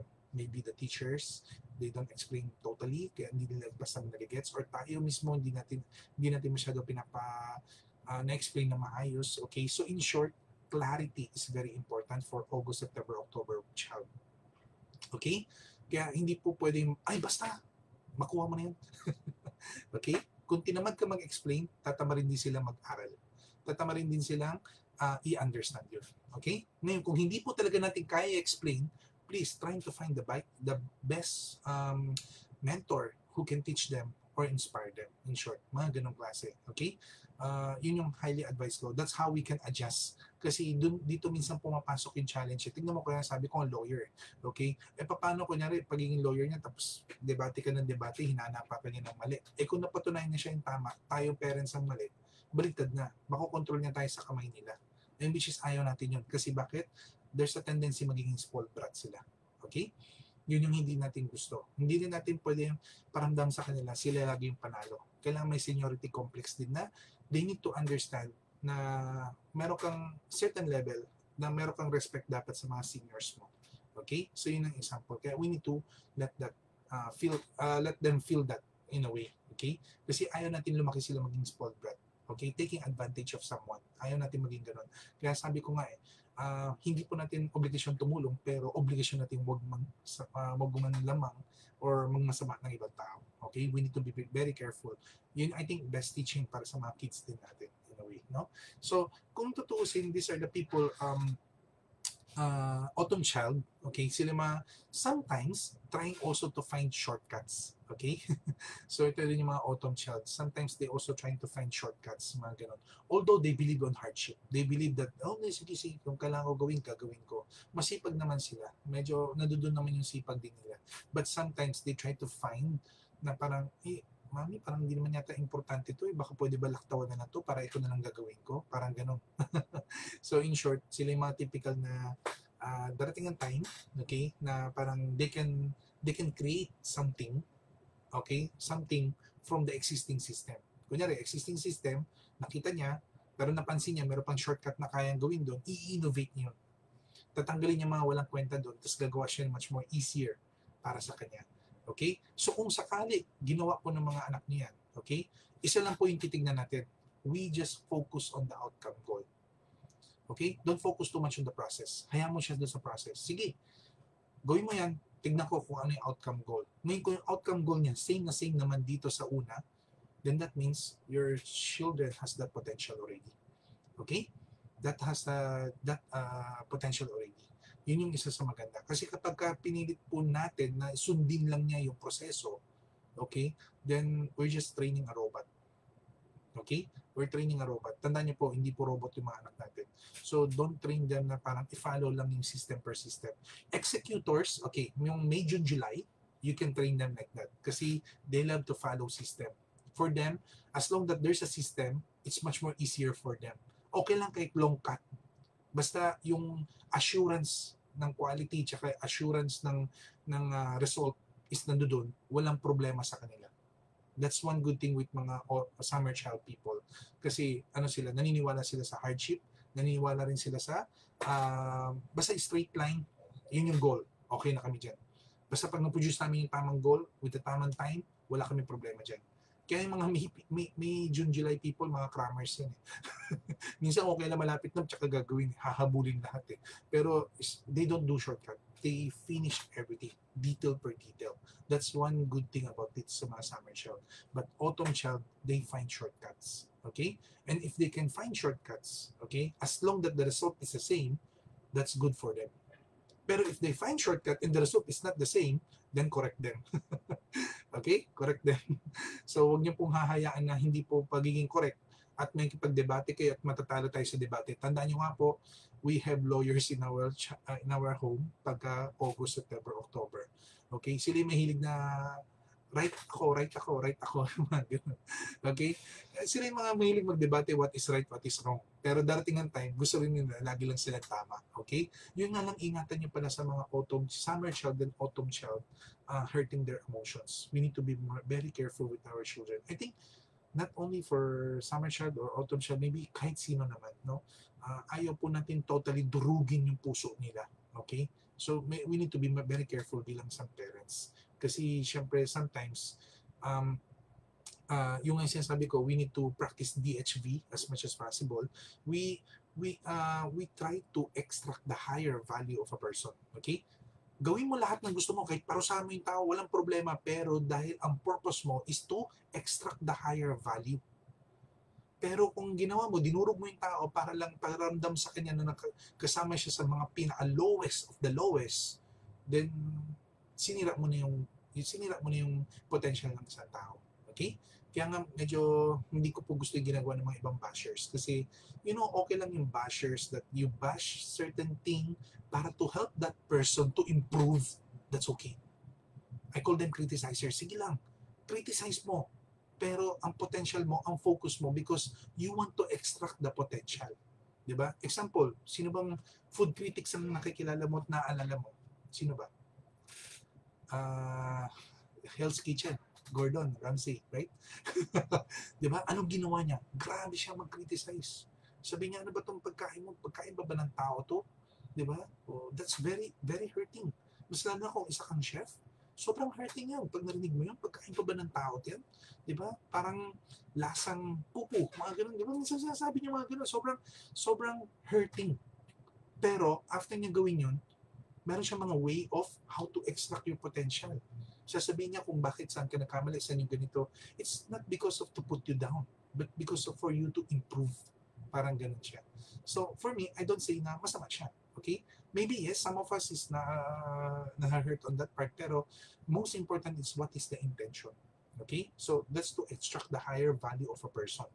Bakit? Kasi para pag next time, malakas na yung loob ng tao in terms of critics. Kasi pag nagkaroon ka ng confidence against critics, next time, hindi ka na masyadong maapektuhan.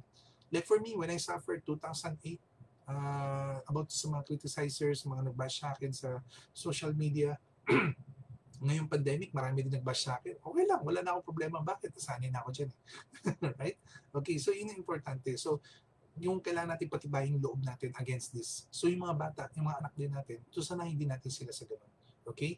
Maybe, yes, they can heard some of mga hurting words, punishment. Bakit? Para pag nabuhay sila sa mundo, sa labas ng mundo, sanay na sila. Kaya pansinin niyo po minsan pag nanonood tayo mga teleserye na mga sinasabi niya, oh, itong anak ko, hindi to napalo, never to napalo, never napagalitan. Pero pag lumaki sila pa yung mga villains. Bakit kaya? Di ba? Kasi because of too spoiled brat, nananiwala sila lahat ng galaw nila is tama. Walang mali. Parang ganun. So, these are the things that we can do as bilang isang parents. Also, we want to partly train them to become ready to the outside world. Parang ganun siya. Kahit bata pa lang yan, may training na po yan. Tandaan niyo po, mga bata ngayon, iba na po. Iba na po yung takbo ng isip nila. They're very mature already. They're very mature. Kaya nga, yung sinasabi nila yung millennials, the mga late 90s to early 2000s, mga ganun, the millennials. For me, walang problema with millennials. Okay? For them, I call them the future. Millennials. From the word millennial, di ba? Millennial is the modern world. The new world na no? New world talaga. Okay, new world, no? So in short, bakit natin sinabi yung ganun? Kasi they have the strength. Biro mo sa kanila with that kind of like bata pa lang sila, pero yung urge nila, yung risk taking nila, 'di ba? Sobrang lakas. Ganun. Compare sa ating dati na traditional, okay, na lahat ng galaw natin is very conservative. Okay? Pero sila ngayon very risk taker. Okay? So, is it wrong? No, I don't call it wrong. Yeah? Maybe yes, aggressive, maybe sometimes tactless, but because of the urge, nandoon yung urge, nandoon yung passion. So, yes, no problem, walang masama doon. Ang tanong lang, depende kung paano natin na-train at na-extract yung potential ng tao. So, how to extract? Using this. Alamin mo lang, ano ba siya? Spring child, autumn child, summer child, and the lastly, winter child. Okay? So, ano naman yung winter child? Okay, so lastly, tignan lang natin. The winter child is people who are born November, December, and January. Okay? So, ito yung medyo partly a little special for me. No? November, December, January people are what we call winter child. Taglamig. Okay? Taglamig. Ito, baka may mga kumontra lang ha, pero pang ano lang to, pang pasakali lang natin o pang joke part. Okay? November, December, January, basically, some other Feng Shui masters or some other Feng Shui mga consultant, sabi nila, naku, ito yung mga taong medyo tatamad-tamad. Okay? Bakit? Kasi winter child, panahon ng malamig, sarap matulog, sarap magpahinga, sarap umupo lang. Okay? Kaya sinabi nila, the winter child daw is mga tatamad-tamad lang, uupo-upo lang. Okay? Pero alam niyo po ba, nung time na umupo sila, alam niyo ba na sure ba kayo na wala silang ginagawa? Okay? The more you rest your body, the more your brain is working. Tandaan niyo po yan. That's why we want a balanced life. We want, meron sports tayong ginagawa because we want to balance mental and physical body. Okay? But these mga winter child people, the more they rest their body, the more their mind is working. So, I call them the thinkers. They love to think. They love to plan out things sa mga ganong klase. Okay? So, in short, hindi man sila agad-agad maging masipag magtrabaho, pero masipag sila mag-isip lahat. Ano ba yung potential, advantage, disadvantage, mga ganyan. Lahat yan, lalabas yan sa kanila.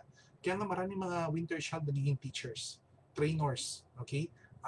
Inspirational givers, mga ganun. Mahilig sila mag-isip mga ganung mga bagay, magsalita. Okay? Or we can also expand that energy in what I call the vision. Okay? Maybe I can call them visionaries. They love to think outside the box. Okay, mga ganong klase. Okay? Kaya kung panahon na nakaupo lang sila, yun yung time na tumatakbo yung mind nila. Okay? Then, syempre, pag tumakbo na yung mind nila, pag meron sila na-create na magandang idea, the asking na lang ngayon is, paano execution? Okay? Na-execute pa kagad nila o hindi? So kung na-execute kagad nila, then that means na from the great idea, execution, meron silang great product. Okay? If they know how to use people, then great products also comes out. That's also good. Okay? Kaya ang sabi nila, naku, winter child saka summer child, magkalaban yan kasi isang lamig, isang init. But if they work together, productivity comes out. Okay? So yun ang medyo kagandahan. Kaya for me, at the end of the point, walang conflict, walang clashes. We just need to know how to compromise to each other. Okay? Yun yung I think, most important. Kaya mga winter child, believe in yourself, number one. Believe in yourself, believe on your ideas. Okay? Kung meron man kayong, alam mo, may sakit ng mga winter child, mahilig sila mag-isip ng plano. Baka yung plano nyo, mga 10 notebook na yan, punong-puno na. Pero baka isa dyan, wala pa na-execute. Okay? So, don't worry, ilabas nyo pa rin yung mga book na yan, then maghanap kayo ng mga tamang tao, sino i-feel inyo doon sa mga ideas nyo para ma-produce siya as a result. Okay? Kaya I call them visionaries. Okay? Alam niyo po ba, most of the mga tycoons are visionaries. Okay? Like Tony Tan Caktiong, originally is Jollibee. Yan. He is a visionary. Okay? Jeff Bezos of Amazon. Yeah. Also, if I wouldn't be wrong, Henry C. Also. Yeah. So these are also mga people who are visionaries. They have a vision. They know. Parang meron silang tinatawag na dream big. Na may nakikita sila na ano yung mangyayari. Ganun. Kaya ang visionary eh. Sometimes they can see future daw. No. Partly I can say, hindi naman sila mahuhula, no? But their intuition, ibang klase tumakbo yung intuition nila. Kasi the more less the movement, the more your intuition is growing higher. Kaya nga tingnan mo sa meditation. Who can do the meditation? Can you do meditation while running? You cannot. Diba? You need to calm your body so you can grow your mind through meditation. Ibig sabihin, when the body is calm, the mind is working. Yun yung mga trabaho ng mga winter child. Okay? Kaya if you are a winter child, yun na, medyo isipin mo ngayon is ano yung mga magagandang dapat gawin. Okay? If you have some visionaries in your house, sometimes ask them. Kahit yung mga bata, magugulat ka eh. Yung mga bata, sabi mo lang, kunyari ito sino sa inyo may mga winter child na anak sa bahay natin, okay? Just ask them, how do you see itong Halloween? Ano gusto mo klaseng, ano yung parang vision mo, gusto mo gawin parang party natin or something? Okay? Hindi sila magbibigay ng simple suggestion. Magbibigay sila ng isang one big picture suggestion. Okay? Or kung meron kayo mga kapatid, okay? Or mga someone close to you, try mo lang tignan. Pag nagtanong ka lang sa kanya ng isang, kahit wala siyang kaalam-alam about that topic, okay? Kahit wala siyang kaalam-alam, just sabihin mo lang, baka bigay ka lang ng idea or suggestion. Magmagugulat ka, yung idea niya, suggestion niya, hindi idea and suggestion. Big picture of a certain suggestion. And that big picture, okay, kahit sabihin mo wala siyang kaalam-alam dun, para maisip ng isang big picture, visionary ang person ito. Nakikita niya lahat. Diba? Parang kanyari, ako, tinanong ko lang sa isang tao na baka pwede mo ba ako mabigyan ng suggestion sa ganitong bagay lang. Okay? Dapat suggestion, one sentence, tapos na. Diba? Pero mabibigay siya, alam mo saan ka mag-start, sino pupuntahan mo, anong dapat mong gawin, that's it. Bigla ka magugulat, lumalaki siya. Teka lang. Naisip mo na yan hanggang sa supplier? Oo, pinag-uusapan lang natin dito yung market pa lang Oo, nakikita mo na kagad yung supplier, nakikita mo na kagad yung mga ganitong bagay. Because they have the vision. Okay? Kaya, anong gagawin natin kung ang anak natin visionaries? Exploration. They need to explore more. So, wag po tayo magalit kung mahilig sila mag-explore ng iba-ibang bagay. Wag po natin din magalit kung lagi sila nagtatravel. Okay? Guilty ba? Mga winter child, mahilig mag-travel yan. Okay? Bakit? It's because for them, exploration is one part to extract their potentials. Although alam natin magastos yung travel, but siguro yun na lang yung pwede mo sabihin na, basta ikaw mabayad or what. Ikaw magawa ganun. Or maybe you can invest, sige mag-travel ka, basta share mo sa akin yung ideas mo. That's also how we can do it, if ever. Diba? Parang mga ganung klase. So, in short, for them to have the time to explore, okay, and to accumulate more good ideas, that will help them, okay, to give us more visions, okay, more experienced vision, hindi yung parang fantasy vision lang, okay, kasi pag wala, kung less yung experience nila, sometimes fantasy vision yung nakukuha natin, okay, baka natutunan na nila sa teleserye or sa mga books lang or something, 'di ba? Pero because they have experience, they can give us much more precise experience or reality visions, mga ganong klase. So, ito yung mga medyo maganda. Kaya na, alam mo po, yung sabihin natin yung winter child and summer child, they can work together. Okay? If winter child has the vision, then the summer child will have a mission. At napansin niyo po, most of our business, we need to have vision and mission. If your business doesn't have this, wala kayong motto about the vision and mission, then we have a problem. Your business will not be for long term. Most of the business na long term, they have vision, mission. Marami mga business na papansin ko, mas lalo na startup, is they have mission, they don't have visions. Okay? Or meron din mga ibang startup, they have vision, no mission, kaya hindi na start yung negosyo. Okay? So mga business na nag-start na, they have mission, but they don't have vision. Okay? Vision has if I'm not wrong, vision has nothing to do with about money. It's more on like a goal. Okay? So GYF, kaya sabi ko makinig kayo kasi I hope this part can teach you or maybe parang makatulong din sa atin, okay? Kasi vision, di ba madalas sa atin mga naging question natin is how to create a target goal. The target goal is not about your mission. The target goal is from visions. Okay? So yun yung mga ilang things. Kaya kunyari tayo bilang parents, nahirapan tayo sa vision din ng ating family at nagkataon meron ka isang winter child na anak. Kahit kulang pa yung experience yan, tanongin mo lang sa kanya, anong visions mo? Anong vision mo dito sa family natin? Anong vision mo na gusto mo next time? At magugulat ka kung bigla siya may binigay na suggestion. Try niyo pong kumapit lang doon sa suggestion yun. Ikaw na bahala maglagay ng kulay. Pero at least that suggestion will bring you long enough, okay? Far enough doon sa mga goals mo. Na baka magulat kayo, yung goal mo is nasa step 1, pero yung vision ng batang to nasa step 10. Okay? And that will inspire you already. Okay? Kaya every child has their own potentials. I hope this topic as a Feng Shui Parenting, okay, can help you all. How it also helps me to understand my children, to understand myself, okay? Even to understand my clients and also to understand other people because that's my job, no? Pero yun yung mga ilang things. But I hope this topic for tonight, you try to share this topic to all your friends, okay, to all the parents. Kasi if we learn how to do this, okay, all of us, we're creating, okay, the children of the future. Yun. Hindi natin sila binubuhay sa pantasya. Binubuhay natin sila sa reality using this kind of understanding. Okay? So I hope it will help all of us here. Okay? So yun ang mga ilang example, no? At least para to understand mga ganitong bagay. So let's try to check kung meron kayong mga other questions. Then kasi almost napasa po tayo sa overtime na po tayo ng 11 o'clock. But don't worry, if you love this topic and Q&A, maybe for the next session natin, we will talk more about this. Okay? GYF, please update me on this part, okay? Very thankful ako for my GYF family, especially for Elaine Javier kasi siya po yung nag-suggest na why not magbigay ka rin ng konting topic about parenting. Tapos sabi ko, uy nga no, kasi ang tagal-tagal ko na gusto magkwento about parenting. Gusto kong gumawa ng Feng Shui Parenting book, although I'm not totally a writer. Medyo hirap po talaga ako mag-write. So maybe kung some of you very interested to work with me to create some books or something, maybe have some good ideas, please let me know. Maybe we can work together. So that's it, no? Kasi that's not my strength talaga. Okay, I love to develop system, but I'm not a good writer. Okay, so maybe we can work together, mga ganong classes. So you let me know.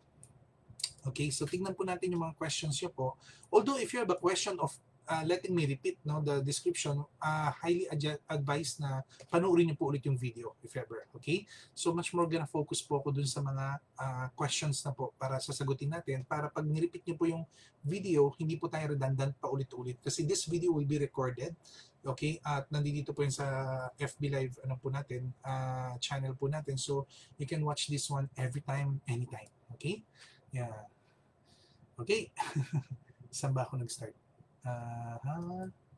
Oops.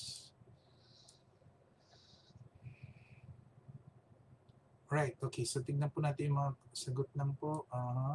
Rochelle RD, Spring Child both, 1 and 2. Mine is 2 and 3. 2 and 3 ko, parehong March. Yeah. Kaya nandoon na rin partly, ito rin minsan ang problema. Spring child to spring child, sometimes they get a lot of debate and conflict. Okay? Kasi they have a different style of how to build things. Ganun siya. Don't worry, let the conflict do. Okay lang. Most important is don't say who is right, who is wrong. Kung hindi, to try to see the result first. Then kapag nakita na yung result, then they can, both of them can learn from something from that. Okay? Yun po yung I think the best. Huwag niyo po kagad sasabihin mali kasi mawawalan sila ng confidence in building their system. Maybe ang pwede mong gawin dyan bilang isang parent, like for me, although for me, hindi ko pa totally na napuput into practice because yung isang March ko is medyo baby pa. Pero ang next time na plano ko, sige, you build your Lego. Then bilang ako kasi is also a developer, ang gagawin ko is kukunin ko yung ideas ng dalawa, tapos gagawa ko ng mas more isa pa. Para for them to let them see that they can work also together. Pero it's very normal to have some conflicts or debate on that part. That's very normal. Kasi both builders, pagka both children belong to one category, sometimes debate happens. That's normal. Okay? Kaya kung may mga iba sa inyo nagko-complain na, bakit maraming away sa amin? Hindi magkasundo yung mga anak ko. No. That's very normal because they're just only trying their strength and weaknesses pa lang di ba? Parang ganun. Parang kumbaga ako, pag nakausap niyo ako, kunyari, bilang isang coach, syempre pag coach kasi is you're asking me already, then you're also expecting a solution from me. That's a different, right? Pero if you ask me as bilang isang partner or business partner or relationship partner, di ba? Siyempre, papakita mo yung strength mo, papakita ko rin yung strength ko. So talaga darating yung time, magkakaroon talaga ng debate dyan. Di ba? Most important lang is after our debate, how we can compromise and focus on the target goal. Tandaan niyo po, hindi po tayo nagdedebate para malaman kung sino tama, sino mali. Nagdedebate tayo para malaman natin kung ano yung tamang gagawin at ano yung mga maling dapat natin iwasan. Okay? Kasi pagka napunta po tayo sa arguments of knowing of who is right and who is wrong, then the relationship will be broke already. Okay? Kaya minsan sa mga anak natin, medyo iwasan po natin na, ikaw tama ka, ikaw mali ka. Kasi pag masyado natin pinanindigan yung sa kanya, laging papasok sa utak niya, syempre favorite mo to, kaya lagi mo siya sabi, tama, ako na lang lagi yung mali, di ba? Hindi dapat ganun. Kasi pag ganun na nangyari, may tendency na mapapuput na yun sa program niya na ako na lang lagi yung mali. Okay? Then magkakaroon tayo ng misparenting, parang kumbaga maling parenting na in a way. So we need to be more careful on that. Okay? Yeah, so tawa talaga kasi dyan Oo nga, June. Naalala ko lang ngayon. Okay, now coach, yung bunso ko, lahat ng sinabi mo tama. Emma Barberan, okay?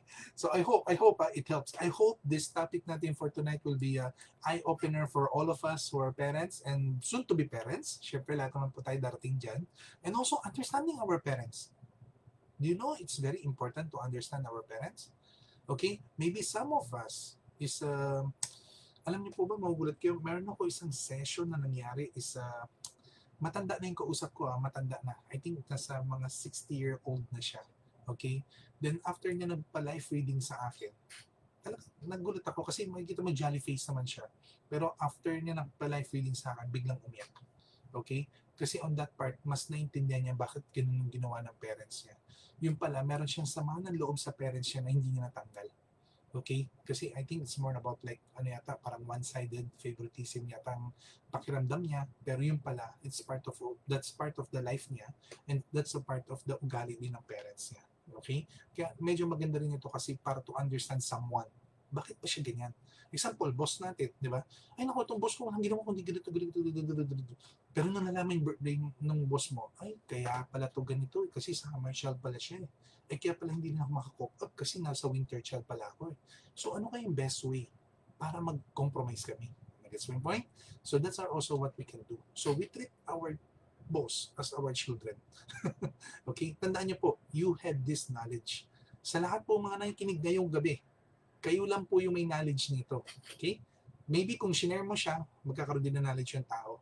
Pero as long that you are the one who hold this information and knowledge, then you are the one who need to adjust. Okay? You cannot force a person to adjust. Mas lalo na kung wala siyang alam about sa self niya. Paano siya mag-adjust? Okay? Tayo alam na natin. So we can easily adjust and we can control the person. Okay? Daya ba ng sikreto ko? Hindi na siya secret. Shinare ko na po siya sa inyo. FB Live pa, di ba? More people who can watch. Thousands of you. Coach, ang anak ko po is she's born. Oo, yan. Okay. March, spring child. That's a spring child po. Helen Chu, no? Aning Jason, yan. Oh, may mga nag-ano. Okay. August, yan. May lawyer na kayo sa bahay po. Right, okay. Rochelle RB. Okay, August, lawyer. Correct na correct, coach. Yeah. Okay, Kasia Lopez, you can repeat the video if you want to understand more about the sa mga months like June, February. Okay, kasi if we will repeat that, kakapusin na po tayo sa time. Okay, Nasser Saboriendo also, no, May child. Don't worry po, in-explain po natin yan one by one. Okay, malinaw po lahat yan, no? Yeah. John Adrian Matthew. Oo nga. Originally na, based on the writing na sinasabi nga nila, 1982 is 1996 is still belong to the millennial. Pero hindi ko lang sure, maybe dun sa mismong pag sinabi mo yes, may mga millennial category, mga ganun. Pero for me, it's more about when we talk about millennial, is dun sa parenting side. When you talk about like ganun, wala siya sa year. Depende kasi siya sa klase ng magulang meron ka. Pagka yung magulang mo is traditional, mga ganong klase, very traditional, di ba? Then you also have a traditional life. Okay? Kasi meron po mga pinanganak ng 2000, pero mga parents nila sobrang traditional. Still, hindi mo sila considered as millennial kasi yung ugali nila pang traditional. So, mas more nagiging same pa sila sa mga 80s in a way. So, kaya pag when you talk about millennial, these are the people na meron silang parents na hindi na ganun ka-strict, hindi na ganun ka-traditional. Alam mo, they're very open. You can speak for yourself, parang mga ganun klase. Okay? So, yun ang mga ilang example na maybe on how I explain about millennials kung tinawag natin. Kaya mga millennials ko is mga late 90s to early 2000s, mga ganun. Yung kumbaga yung buhay na yung computer world. Di ba kasi pag siya mo millennial is nag-start 2000 eh. Di ba parang ganun. So, that's how I considered. Okay? Yeah. Although sa listahan talaga, yes. So, kasama pa nga, 84 ako eh. Winter child. Yeah. Jan is summer child and Shoti. Yeah, partners in crime. Okay. Winter child pala si Jeric. Okay. Yeah. Rosemary. Yeah. Okay. Oh, okay. Helen Chu. Excellent topic. Thank you. Yeah, I hope this topic you learn a lot from tonight's topic, and then I hope you can apply this. Okay, train people, teach your kids. Then tingnan niyo po kung how effective it is. If it's yes, maybe a simple message from you. Then lagay niyo lang po hashtag FS Parenting 101. Sana po magawa ko nga po yun. Gusto ko talaga. Originally, gusto ko gumawa talaga ng Feng Shui Parenting book para to guide people to understand their children. Kasi pag nakipansin niyo po, maraming mga parenting courses. Okay, there are different kinds of parenting courses. Merong parenting courses na ganito, merong ganito, pero all of them just only teach their experience about their kids. Tama? Pero pagka ganun po mangyayari, magugulat ka, bakit dito sa coach na to, iba yung tinuro niya? Pagdating naman sa course na to, iba rin yung tinuro niya. Kasi, ang tinuturo niya, yung based experience siya sa mga kids. Siya naman, based din sa experience niya. Although, sa akin kasi, based ako sa experience ng lahat because of the birthday. And this is what makes it common. Much more easier. Kasi for me, hindi ako naniniwala na same system applies for everyone. Everyone has their own system na kung saan babagay. Di ba? Meron yan eh. Hindi po yung isang sistema para sa lahat. I think that doesn't work. Okay? Medyo yung dahilan ko bakit nagkakaroon ng mga debate, quarrel, conflicts, because lahat sila nilalagay mo sa isang box. Okay? Eh, ang problema, iba-iba yung ugali nila doon sa loob ng isang box. Diba? So, kailangan, hihiwalay mo sila. O, box ka ba ng winter child? Box ka ba ng autumn child? Tapos, tsaka mo, i-extract yung potential nila on how they can work together. Diba? I think yun yung much more better. Okay? Coach, can I ask what's the difference of okay, sorry, Nasser, maybe next topic we can explain that more about some treasure base or wealth base kasi we will not talk more about the money here now. Okay, medyo nasa momentum po tayo of understanding the children first. Okay, we focus on the children muna. Okay, so yeah, thank you Helen Chu. Okay, very interesting topic. Yeah, Evelyn Wong, yeah, I think nagustuhan niya po. Elaine Javier, thank you also. Thank you for suggesting this topic, no? Yan, GYF magbibigay na kayo ng topic minsan para may topic ako makukwento. Okay, thank you very much, Coach. It's very helpful for us parents. Yes, urgently. Yeah, it helps me also more. Okay, Simonet, Sambulan, hello. Yes, thank you also. Simonet, Simbulan, I think may message ko yata kayo. Kayo rin ba si Ting Simbulan? Oo, kasi last kailan ba yun? Last Tuesday, kung naalala niyo po, wala po akong Tuesday forecasting night because last Tuesday, meron kaming private session Zoom para sa Mooncake Dice Game. Yun po yung pinangako ko po for the September 17 to October 16. Lahat po na may mga pinurchase sa amin through online or even sa shop po, okay, they are also entitled for certain price, they are entitled for some tickets para to join the game. Okay, so most of them are becomes winner, meron sila mga prizes, mga ganong klase. So, di ba, mag-message ako baka kung kayo po yun, no? Magte-text ako kasi may iniwan pong number dun sa akin. So, kaya ginagawa ko po is binibigay ko po lahat yung mga prizes, pinapadala ko na po siya unti-unti, okay? Some of you is also from iba-ibang province yan. So, kailangan ko rin padala through LBC, if ever. Although, yung pakiusap ko lang dun is just take a picture with your charms and then put the hashtag of the FS Dice Game, no? So, ganun po. So, very thankful. Thank you talaga sa mga nakapag-join po doon sa Mooncake. Sana po doon sa mga hindi po nakapag-join, next time po makapag-join po kayo. May experience nyo po. Masaya po yung Mooncake Dice Game. You earn a lot of different kinds of prizes. At wala pong talo. Kahit ano buto ng dice, meron kang makukuha charm. Ang tanong lang dun is gaano kataas yung luck natin para makuha mo yung certain prices. Okay? Right. Okay. So, Denden Ortiz. Yeah, my daughter Autumn kaya pala mag-discuss. Grabe. Okay. Lawyer to lawyer ba? And my youngest is November. Kaya medyo tamad. Okay, yes. Pero at least alam na natin. Tamad lang katawan pero hindi tamad yung isip. So, yun yung itatrain natin. Although, I'm not saying that you need to accept kagad the truth, ha? Siyempre, pag winter child yan, kailangan kahit paano may movement. Kasi pag walang movement yan, delikado. Like, mas lalo na mga winter child na babae. Pag winter child na babae, very prone to become anemic or low blood. And then winter child na lalaki naman, they're very prone to become obese. Okay, so we need to be more careful on this, okay, in terms of health. Yun lang po yung medyo babantayan. Kaya huwag rin natin kagad i-accept lang na tamad na yung katawan nila. Okay, so kailangan din nila ng physical exercise. I think still the balanced diet is very important, not only for winter child, but all category sa mga anak natin. Mas lalo na puro tayo study from home now. And also sa mga work from home. Okay? Alam po natin, work from home, we got a lot more time.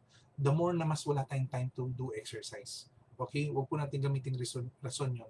Although yan po yung lagi kong rason sa asawa ko, pero nasisipa po ko every morning pag hindi ko po ginawa yun. So that's why I just need kahit paano to do simple 50 push-ups, 50 sit-ups. Meron siyang ginawang calendar. Okay, sige, sundin ko lang yun. Okay, yun lang. Kailangan ko lang maging maayos na follower. Okay, kaya sabi ko, okay, kahit ano palang category child ako, pagka-terror si wife ko, no choice, just to follow. The joke. Hindi naman nanonood si wife. Coach, may sabi multiple intelligence para makita kung nasaan ang potential ng isang bata. Linguistic, logical, spatial, musical, interpersonal, bodily kinesthetic. Yeah, I think Maris Garcia, no? I think yes, maraming klase, mga ganong klase. But depends kasi sa mga test na nakukuha nila. Example, when you talk about logical, okay? Logical is much more of they love to debate, right? Maybe, okay? So kapag sinabi mo debate yan, then papasok yan dito sa mga debate, which is ito mga autumn child, tama? So maybe sila mas more magaling in terms of sa mga logical, okay? But that doesn't mean na si winter child hindi siya magiging logical. That doesn't mean spring child cannot be logical, okay? So for me, this test, the multiple intelligence test, is another category, okay? Itong Feng Shui Parenting natin is another category and this will be another category. Okay? Bakit? Kasi this one, it tells how the child is. This one tells how is their energy, their potential energies. Okay? So yun yung kakaiba lang. Okay? So when we talk about kinetic, lahat naman sila kinetic. lahat naman sila gumagalaw, may actions. Okay? Pero pag inisip mo, isa number one, sino ba pinaka-the best kaya at mag-connect? Siyempre, endurance test. Or baka yung masyado magalaw. Maybe the summer child. Kasi the summer child, mas magalaw sila. But that doesn't mean na hindi gagalaw ang autumn child. Mga autumn child, marami dyan, mga nagiging bodybuilders. Okay? So every each of them also changes. Okay? Nagbabago rin yung part na yun. May mga winter child, mahilig sa sports. We cannot say, kahit sabi mo tatamad-tamad sila, pero mahilig sila sa sports. Depende. Okay? So that's why for me, the 7 multiple intelligence that you're saying, it's a different kinds of tests. Okay? And also sa atin, may iba ring tests. Example, sino sa inyo mga nakapag-test din in terms of like sa company, yung about introvert and extrovert? They have a different kinds of description about introvert, extrovert. And me, pagdating sa Feng Shui reading, iba rin ang definition ko ng introvert and extrovert. Okay? Magugulat kayo, kahit yung mga best speaker that can talk to thousands of people, they are introvert people. Maniwala po kayo, I'm also an introvert person. Di ba magugulat kayo, I'm talking to different people, I go to media, na-interview po ko sa media, I can talk with different kinds of mga events, I talk to like 200 to 300 people, okay, mga ganong klase. Still, I can talk to them, okay? Walang problema. Kahit sa mga mall, minsan pag na-invite ako, nagbibigay ako ng salita. I talk to different kinds of people, hundreds of people. Kaya, bakit? Okay? Pero still, I'm an introvert. Okay? Kaya may iba ang meaning ng introvert, extrovert pagdating sa yung mga tests, sa psychological tests, at iba rin yung introvert, extrovert natin pagdating dito sa Feng Shui test in terms of elements. Okay? Kaya nga pag nagpa-life reading po kayo, din yung mas more maintindihan kung nasaan talaga yung strength. Okay? Yun. Okay, so by the way, coach, rat and horse are kids. Yeah, no problem. Okay lang po. Don't think about clashes. Like ako, I'm year of the rat, anak ko horse. 'Di ba? Pagka inisip nyo kasi yung word na clash, parang hindi natin pwede sabihin itatakwil natin. So, 'di ba? Kaya may iba nakakatawa nga eh. Sabi, may mga iba akong kaibigan na Feng Shui consultant. Yung masyadong bookish. And then sinabihan ako, "Jo, ba't ka nanganak ng isang horse? Eh, 'di ba year of the rat ka?" Sabi ko, mga walang hiya kayo. Hindi ako nanganak ng horse, nanganak ako batang babae. Di ba? Iba yung kabayo. Ito is year of the horse lang.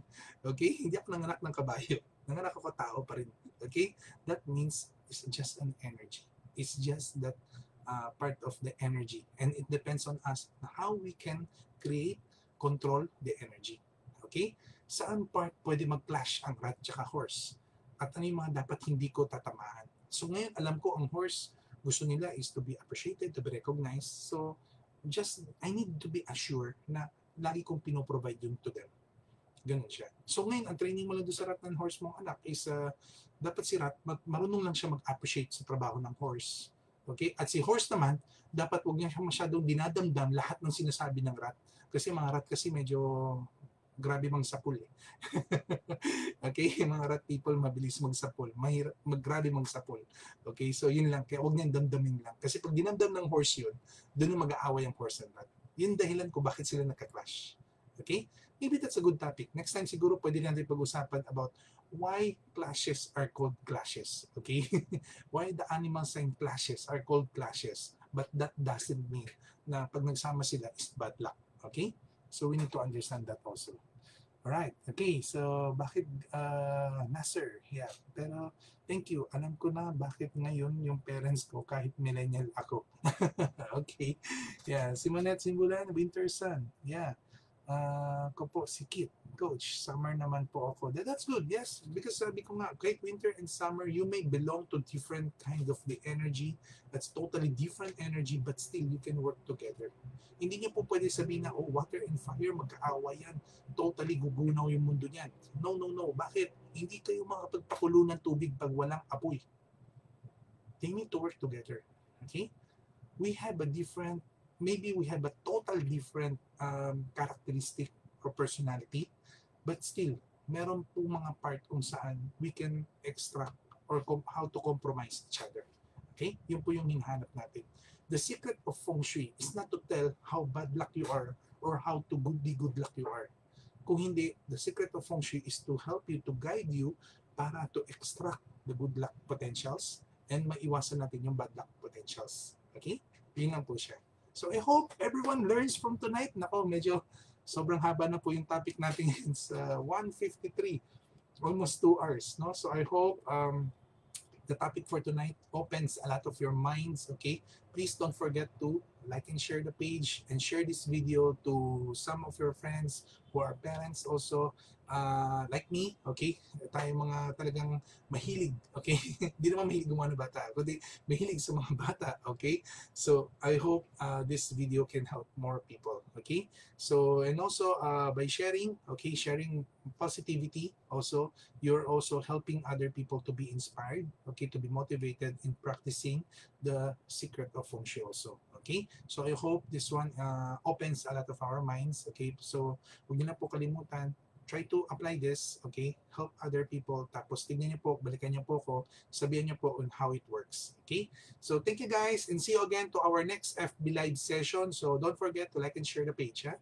Okay, thank you everyone, and good night. This is your coach Johnson Chua saying goodbye. God bless and always stay safe. Bye-bye.